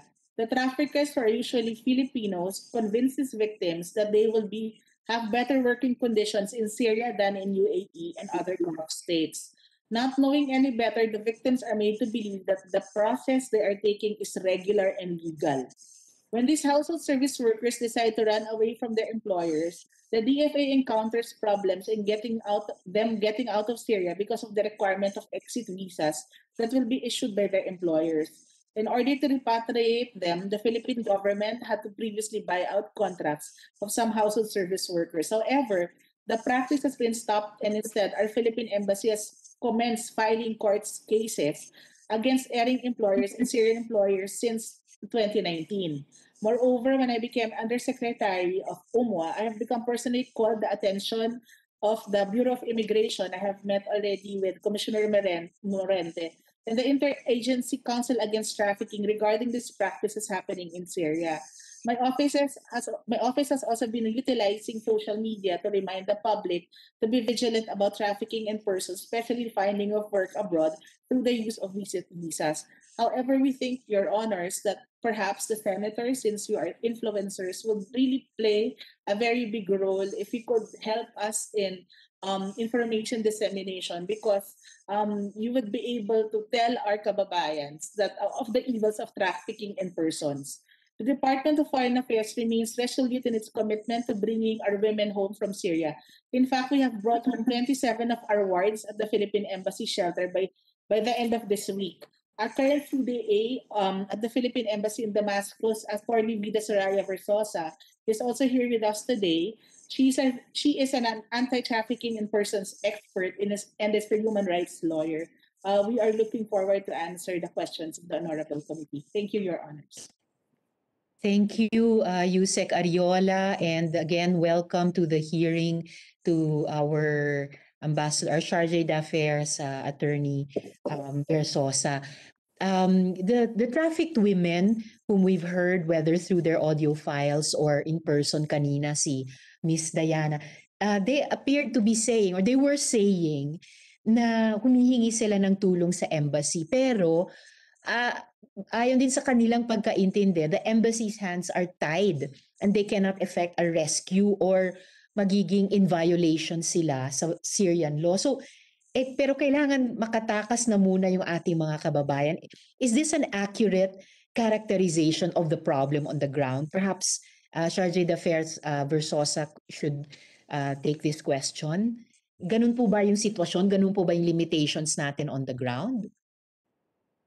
Thank you very much for that, Madam Chair. And yes, under the Vienna Convention on Diplomatic Relations, we cannot directly affect the extraction or rescue operations sa household service workers natin na nasa bahay pa ng mga employer. But what we can do is actually write to the Ministry of Foreign Affairs, who in turn would refer this to the Ministry of Interior and the Anti-Human Trafficking Department ng Syrian Arab Republic. So I'm very happy to share po na because of our negotiations with the Syrian Arab Republic government, yung mga nag-testify po like sina Alice, sina Belen, sina Carol at si Diana po ay tinutulungan ng Philippine Embassy in Damascus, Syria. So halimbawa si Alice po ay nakaschedule na po siya at si Belen na pauwi within 2 weeks because of our negotiations with the recruitment agencies through the process po of dealing with the Ministry of Foreign Affairs. So the good news then po is, I guess the system here in Syria, as mentioned by Yusek Ariola, is it is an alert level 4 post. It's a hardship post. It's a conflict zone. So as you may imagine, we really have to work hand in hand with the Syrian government for us to secure exit visas. So instead of the former practice na pag-buyout ng contracts, right now po, one of the new strategies we have explored is actually hiring a Syrian lawyer to file human trafficking cases, even here in the Syrian Arab Republic, working with the Ministry of Justice. So we've also been able to develop an innovation, what they call the Syria model, wherein we work with the Interagency Council Against Trafficking. So I can see na dyan po si Deputy Exdir Yvette, kasama natin ngayon, and our si Yusek Salvahan from the Department of Justice. But I'm very happy to share na this is the first time that we have done evidence gathering, even at our levels of Philippine Embassy. So we have been completing the complaint affidavits nila. So may sinumpaang salaysay sila. And in the sinumpaang salaysay, naka-identify po doon sino yung mga immigration officers, sino po yung mga recruiters, sino po yung mga human traffickers nila sa Pilipinas para pag uwi po nila, ma-file po na yun sa regular courts and sa administrative justice system po ng Bureau of Immigration. So I think we've been doing significant inroads sa Philippine Embassy since nag-assume po tayo noong December 20th, 2020. Marami na po tayong napauwi. And out of these people na napauwi po natin, we were able to really do all 4 pillars of trafficking natin, from prevention, prosecution, protection, and partnership. under the National Strategic Action Plan po natin ng IACAT for 2017 to 2020. So, part po yun ng proseso na pagpapaliwanag din sa mga kababayan natin na oo, hindi tayo police, kaya hindi tayo pwedeng sumugod sa mga bahay ng mga employers, but we work with the local police. So we partner with the local law enforcement dito para kung kakailanganin silang matulungan, then gumagawa po tayo ng paraan para makarating po sila sa shelter. Pero ayon po sa proseso at batas ng gobyerno ng Syria. Maraming salamat, Charge d'Affaires Versosa, especially for the great news na pauwi na sa loob ng 2 linggo sina Ms. Alice at Ms. Belen. I have a lot of follow-up questions, but I see Sen Aimee would also like to ask. So please, Sen Aimee, take the first crack.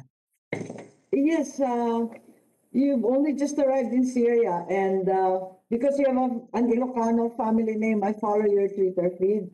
At nabasa ko lang na ang ikli pa lang ng stay mo doon, but you now have an MOU or are about to sign an MOU with Jay Smadi regarding the transnational crime and trafficking agreements that need to be upheld. Pero do we continue to have the same problem, yung securing the exit visa from the kafil or the employers, kahit may ticket na, kahit bayad na yung mga fines sa immigration department nila? Is that MOU in the offing or napirmahan na? Thank you very much po, Senator Aimee. Josti Aguina, and yes, indeed, I'm from Vegan Ilocos Sur po. There we go. Yes, yeah, I also realized you topped the exam in 2017. So we're following your career proudly. Thank you very much po, ma'am. Opo. So, Your Honor, regarding that question, we're still in the process of negotiating and signing that MOU.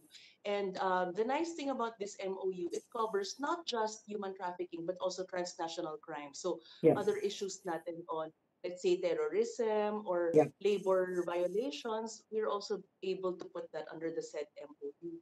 But on the issue of issuance of, I guess, the exit visas. The exit permit. Oo, kasi bloody pa rin siya, di ba? Yes, yes. So here po, it's a kafala system in a way. They have a model wherein the kafil or the employer needs to give the consent. Kailangan may no objection certificate sa immigration department before the exit visa is issued.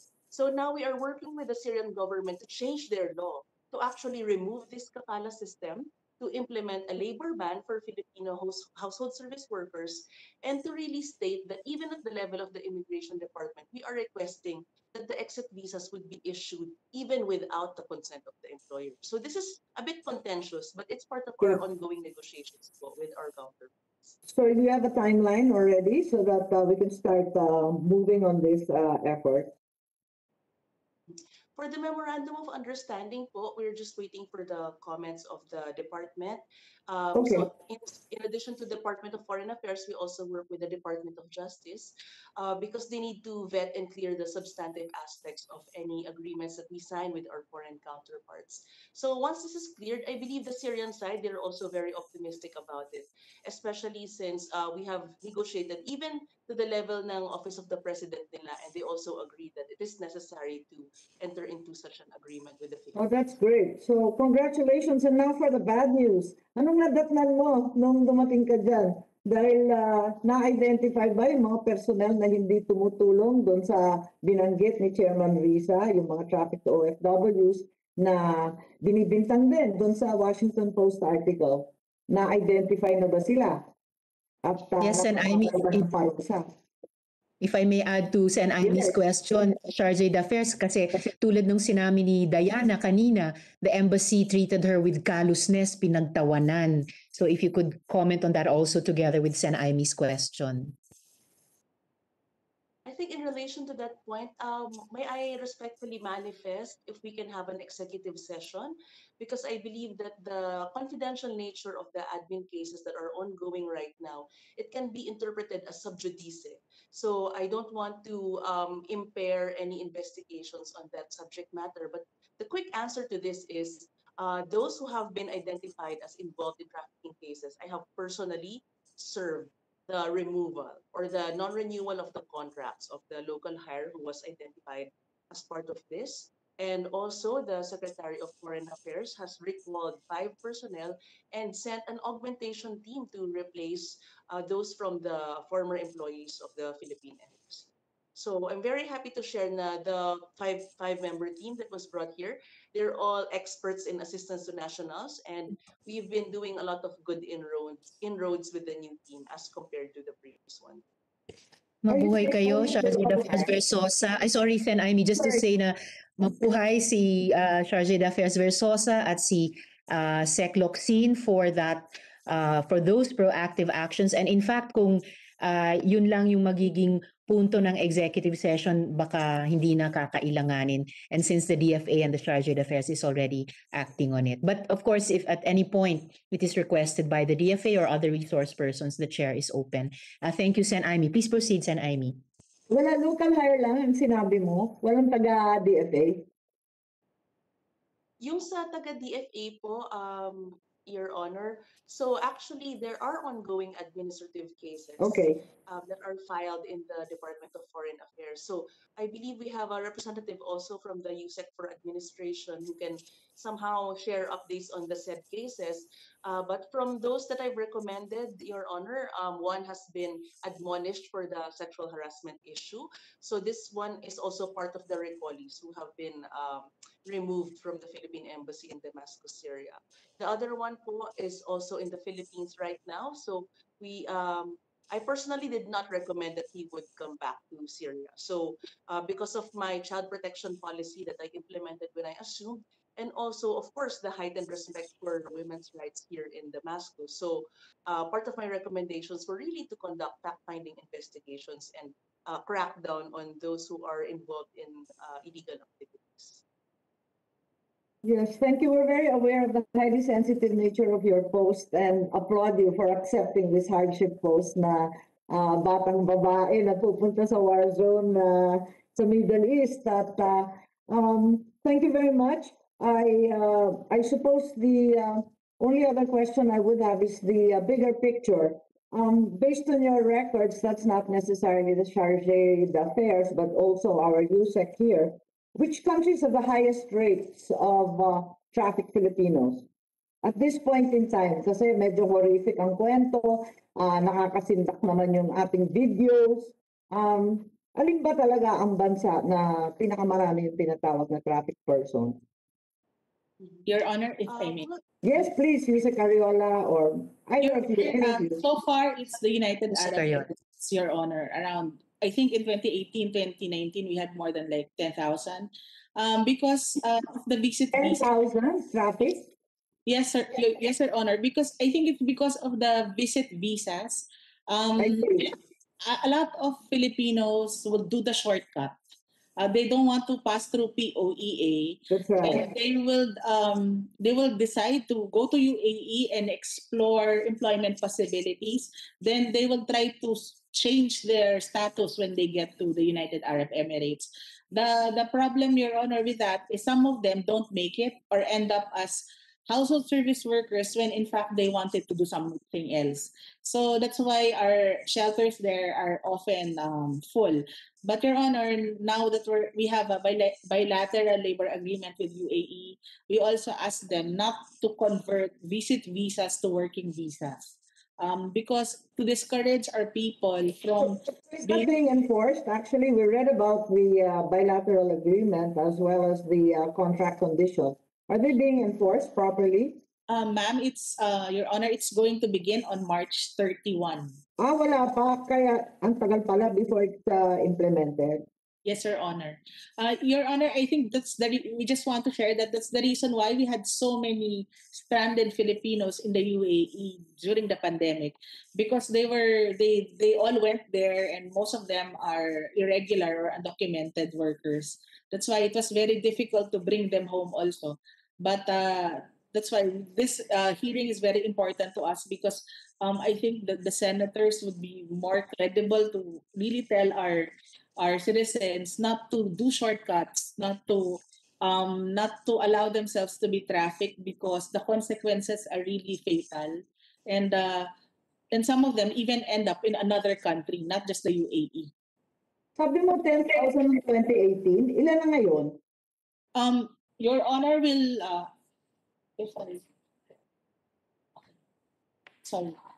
In sorry, in 2019, Your Honor, in United Arab Emirates, 5,690, Hong Kong 540, China 508, Egypt 268, Saudi Arabia 250, Lebanon 211, Qatar 142, Syria 137.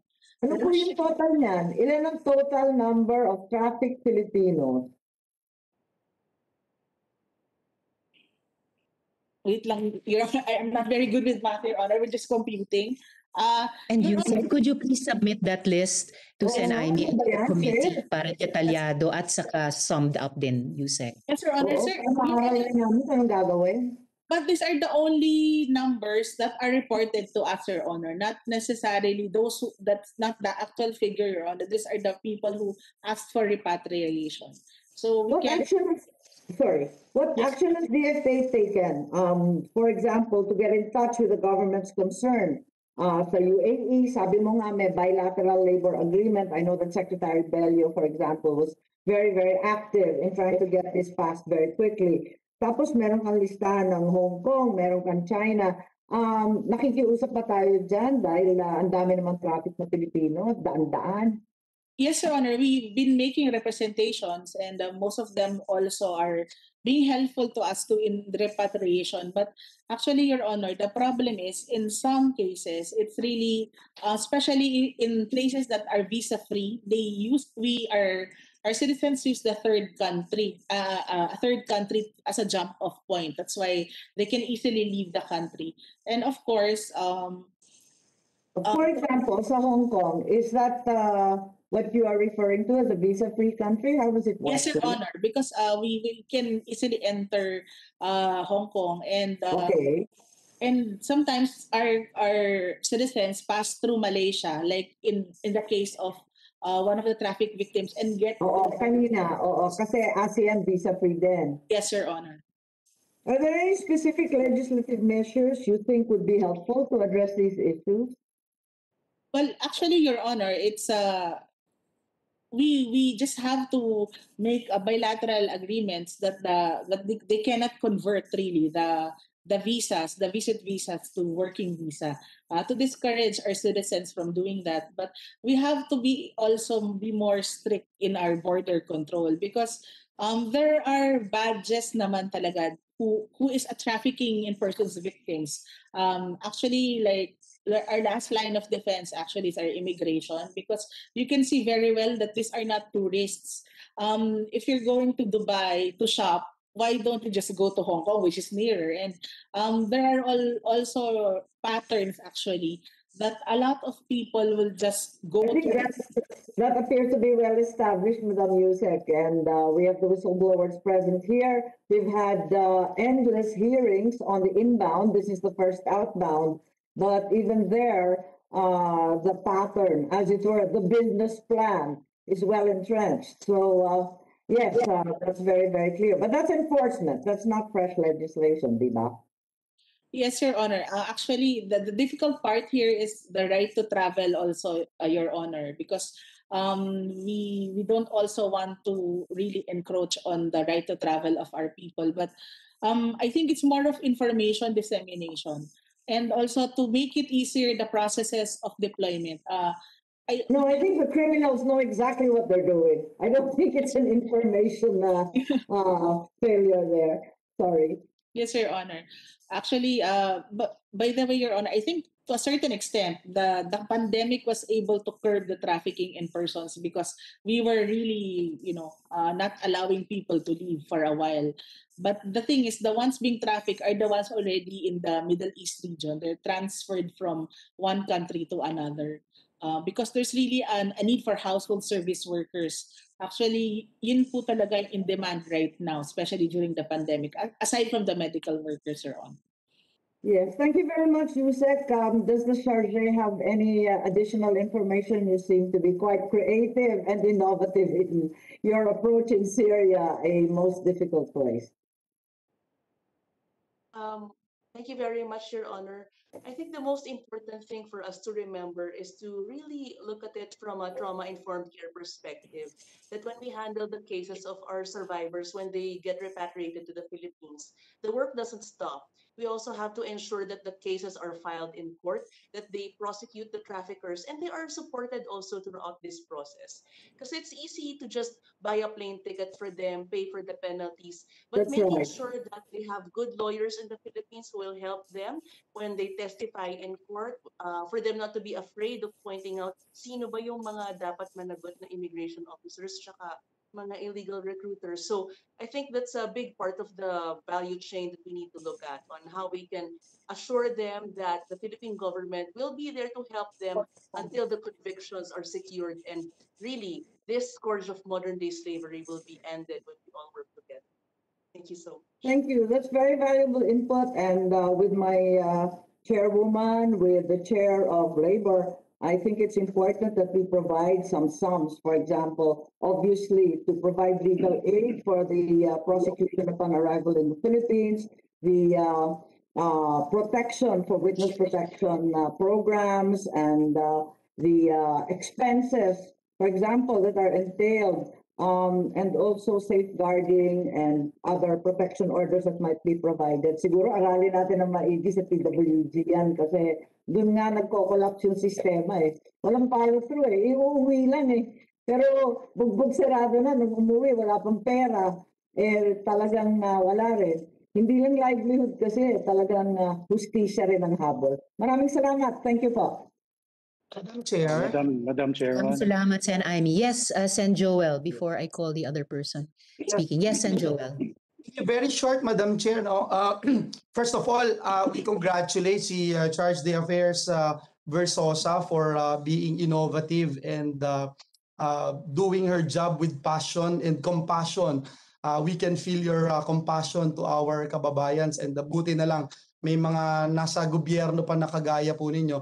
And of course, we also laud the efforts of DFA and other government agencies. I just want to put on record and spread into the records the importance talaga of having bilateral agreements. I think si Yusek Sara pointed that out. Bullseye po yun. Because imagine, Madam Chair, 2011 pa po itong deployment ban dito sa Syria. And yet, it's still ongoing, no? Yes, we laud the efforts now. We hire a local lawyer para hindi abusuhin yung Philippine government para magbayad na lang ng at i-buy out yung contract nila. But we feel na reactive pa rin po yan eh, no? Passive pa rin na yan. Dapat talaga meron tayong mga proactive response. And one issue that I'd like to point out is the importance of having a bilateral agreement with the host country. And I think it will solve a lot of problems that would be more preventive para sa ating mga kababayan na makakaiwas sa trafficking. And siguro yung huling sasabihin ko na lang, kasi si Yusek Sara narinig ko na baka si Charge de Affairs may idea doon sa Department of Filipino Overseas. Si Manang Aimee, ayan, tumatawa na. Would this help, no? One department that is laser focused on the needs of our Filipino overseas.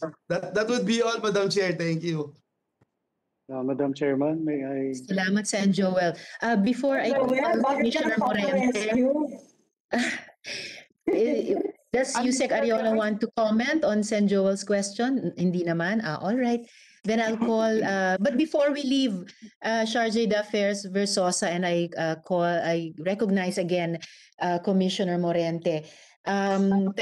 Tulad ng mga colleagues ko, no, sina Sen. Joel at Sen. Amy, I think Charge d'Affaires Versosa hindi talaga nagkamali si Sec Locsin nung ibinilin nila itong isyong ito sa inyo, and he expressed full confidence that you would do something about it.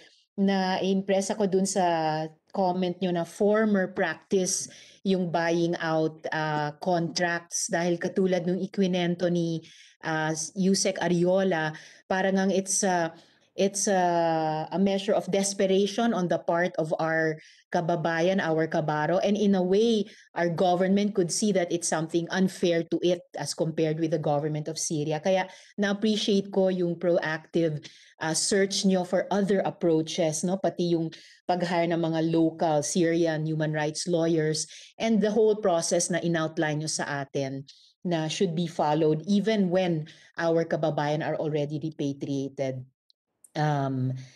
back here. So mabuhay kayo, Charge d'Affaires Versosa, in your alert level 4 hardship posting, no?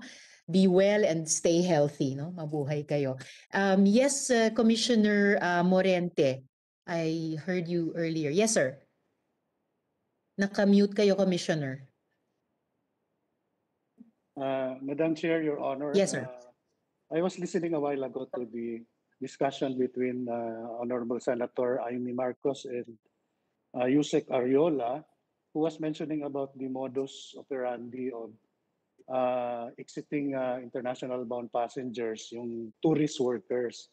They exit the country as tourists. And I would just like to give acknowledgement also to the efforts of nung matitinong kawani ng Bureau of Immigration who attends to the departure formalities of international bound passengers based on Department Order MC36.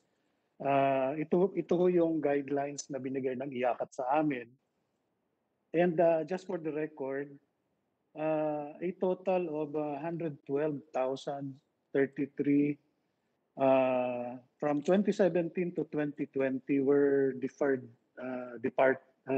The departures of these people were deferred for suspicion of being tourist workers, and a total of 1,070 were referred to the IACAT by the Travel Control Enforcement Unit and the Border Control Intelligence Unit of the Bureau of Immigration to IACAT for being possible victims of trafficking in persons.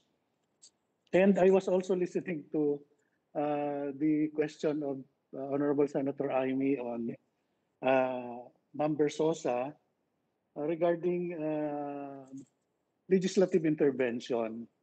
My prayer, Your Honor, is hopefully one of the result of this investigation is the passage of the new immigration law, which I think is a game changer for addressing the multifaceted problem of corruption and the organizational problems in immigration. It would address the organizational reforms.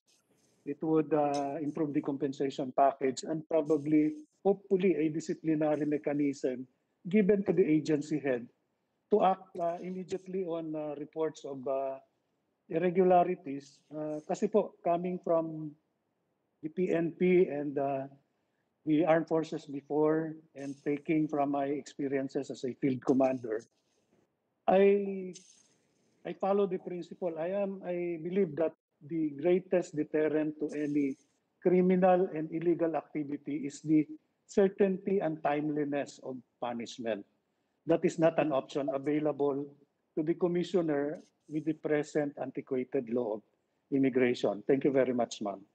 Thank you very much, Madam Chair. Thank you, Madam Commissioner. Chair. Yes, and Amy, and then Joel. Yeah, sorry, Yes, just a and quick Amy. response. As Commissioner Bong is well aware of, I've filed the new immigration law, but it remains pending with the Committee of Senator Gordon. So lakarin po natin kasi nandun, it endows the Commissioner with far greater power so that he doesn't have to keep running to the DOJ and to other authorities to get simple appointments or promotions moving. It also allows for a more reasonable compensation package for those who work overtime in the airport and other areas of great temptation. So sana magka-hearing na, pero matagal-tagal na wala pa rin eh, kaya baka tulungan ako ng aking mga kapasenador. Kalampagin po natin, lalo na si Chair Risa, na nakatenga napakaraming immigration issues na naglanding sa gender. Maraming pong salamat. Salamat po, ma'am. Salamat din, Sen. Amy. And in fact, if it is proper, we could include in our committee report on this investigation explicit reference to the passage of the new immigration law and explicit reference to the bill of Sen. Aimee now pending in the other committee as a respectful request and support to Chairman Dick to hear it earlier than later. Salamat, Sen. Aimee. Yes, and Joel.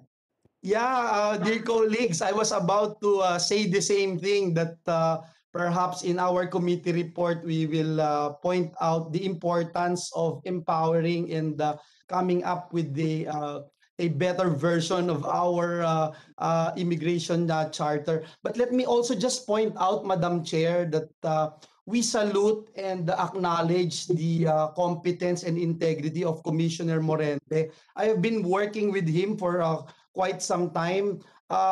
We are the first committee in the Senate that tackled the problems of illegal workers of Pogo. No, if you recall, at the Clark Air Base, there were about 1,500 plus, and then sila Commissioner Argosino and the other commissioner, we forward it to the Committee on Blue Ribbon, no, and the rest is history. And Commissioner Moreno has been working with us at yung problema din dun sa SM Ora, etc. So we agree with what he's saying. We support the empowerment and a new charter for the Bureau of Immigration in order to help protect our kababayans, kasi yung dating charter pinaiikutan na nung mga mafia doon sa loob ng Bureau of Immigration, kaya kahit na anong ganda nung intensyon at galing nung nakaupo, kulang po yung kanyang kapangyarihan para talagang supilin itong mga kalokohan sa immigration. Maraming salamat, Madam Chair. Thank you. Maraming salamat din, Sen. Joel. Ms. Diana, any last words mula sa iyo para sa ating hearing? Alam ko po yung mga fellow migrant workers nyo nakikinig at nag-cheer para sa iyo kahit pa kanina ay 4 a.m. yata sa kanila nung nagsimula tayo. Talagang nagpuyat sila para pakinggan ka at I'm sure nagdidiwang din dun sa anunsyo ni Sharjay Dafer Versosa na sina Miss Alice at Miss Belen ay pauwi na sa loob ng 2 linggo. So, last words po sa iyo sa hearing natin. Ma'am, magpapasalamat po ako sa ginawa nyo, sa tulong na binibigay nyo po, at lalong-lalo na sa bagong ambassador ng Syria, ma'am. Salamat sa tulong nyo. Kayo lang po kasi ang makakatulong sa mga Pilipina. Sana po hindi po kayo magsawang tulungan sila. At saka sana po mamonitor nyo yung mga agency, by agency, kasi alam ko hanggang ngayon nagpapadala pa rin sila ng tao sa Syria. At sana po lagi po kayong gabayan. Salamat sa tulong yung lahat. Sana hindi na po mangyari o matulad sa nangyari sa akin ang mga iba pang kababayan nating OFW sa Syria. Sa lahat po ng OFW sa Syria, kung naririnig kayo, para sa inyo itong ginagawa ko, magiging maayos po kayo lahat at nakakauwi ng maayos dito sa Pilipinas. Maraming salamat po. Magpapasalamat din po sana ako kay Honorable Arlene G. Bagao, Gobernador ng Dinagat Island, sa tulong po ng financial. Salamat po, ma'am, sa inyong lahat. Yan lang po. Maraming salamat higit sa iyo, Miss Diana, at sa mga kababayan natin, mga kabaro natin, sina Miss Alice, Miss Belen, Miss Carol. Dahil po sa inyo, kaya mas marami ang matutulungan. Higit pa sa amin na ilan ba kami dito? 64 katao, siguro times 10, times 100 yung mga kababayan nating nanonood sa iyo sa Syria na nagpapasalamat din sa iyo. Ingat, Miss Diana, mag-keep in touch po tayo hanggat madala natin sa mas mabungang konklusyon itong ating investigasyon sa tulong ng mga executive agencies na kalahok dito at sabi nila laan silang tumulong sa ating mga kababayan at kabaro. So mga kasama, mga kaibigan, February 2020 pa lang na umpisahan na natin ang investigasyon ukol sa napakalawak at napakalalim na korupsyon sa Bureau of Immigration. Naging laman ng balita ang tinatawag nating pastilla scam, isang modus na nagpapasok sa mga Chinese nationals pati mga Chinese na kriminal na nangaabuso ng ating kababaihan at bata. Pinapasok sila sa bansa ng walang inspeksyon sa halagang 10,000 pesos kada ulo. Ang masterminds sa likod nitong pastilla scam ay nakalikom na ng 40 billion pesos in bribe money. In the course of our investigations, we suspected na meron ding mga immigration officer na kumita sa atin namang outbound gates. At totoo nga ang mga suspetsya natin. Para sa 50,000 pesos kada Pilipina, hinahayaang palabasin ng ating mga immigration officers sa Pilipinas ang ating mga kababaihan papunta sa mga employer sa ibang bansa na bumibili sa kanila sa halagang umaabot sa $10,000. May mga pangalang paulit-ulit na binibigay ng ating mga whistleblowers sa illegal entry ng mga Chinong kriminal na parehong mga pangalan na ibinibigay ng ating mga saksi sa illegal na paglabas ng ating mga kababaihang Pilipino. Parehong cast of characters, ibang krimen. Habang nagpapapasok sila ng mga kriminal na Chino sa Pilipinas, pinapalabas naman nila ng bansa papunta sa kapahamakan ang ating mga kababaihan. Now, our women are abused in ways that approach crimes against humanity. I'd like to call on our government agencies, our embassies, ang DFA, ang OWA, ang POEA to immediately attend to this matter. Ang ating mga kababayan at kababaihan ay kailangan ng tulong ninyo ngayon. Every minute of delay costs lives. Sa ating mga OFWs na nanonood ngayon, mga kasama ni Miss Diana at ni na Miss Carol at Alice at saka Belen, tutulungan po namin lahat kayo. And as we help our kababayan, we also need to crack down on the human trafficking operation in the Bureau of Immigration. Tahasang paglabag ito sa Anti-Trafficking in Persons Act. Ang mga pangalang mapag-alaman involved sa krimeng ito ay masesentensyahan ng ating mga korte sa life imprisonment. Hindi po biro ang pinasok nila. Kaya kung may mga BI officers pa diyan na sangkot sa malalim na korupsyon sa ahensya at malawakang pang-aabuso ng ating kababaihan, makipagtulungan na po kayo sa komite bago pa mahuli ang lahat. Naniniwala akong mabubuwag ang sindikatong ito sa loob ng BI. Hindi kami titigil. Nanganganak ang aming investigasyon at dumadami ang ebidensya.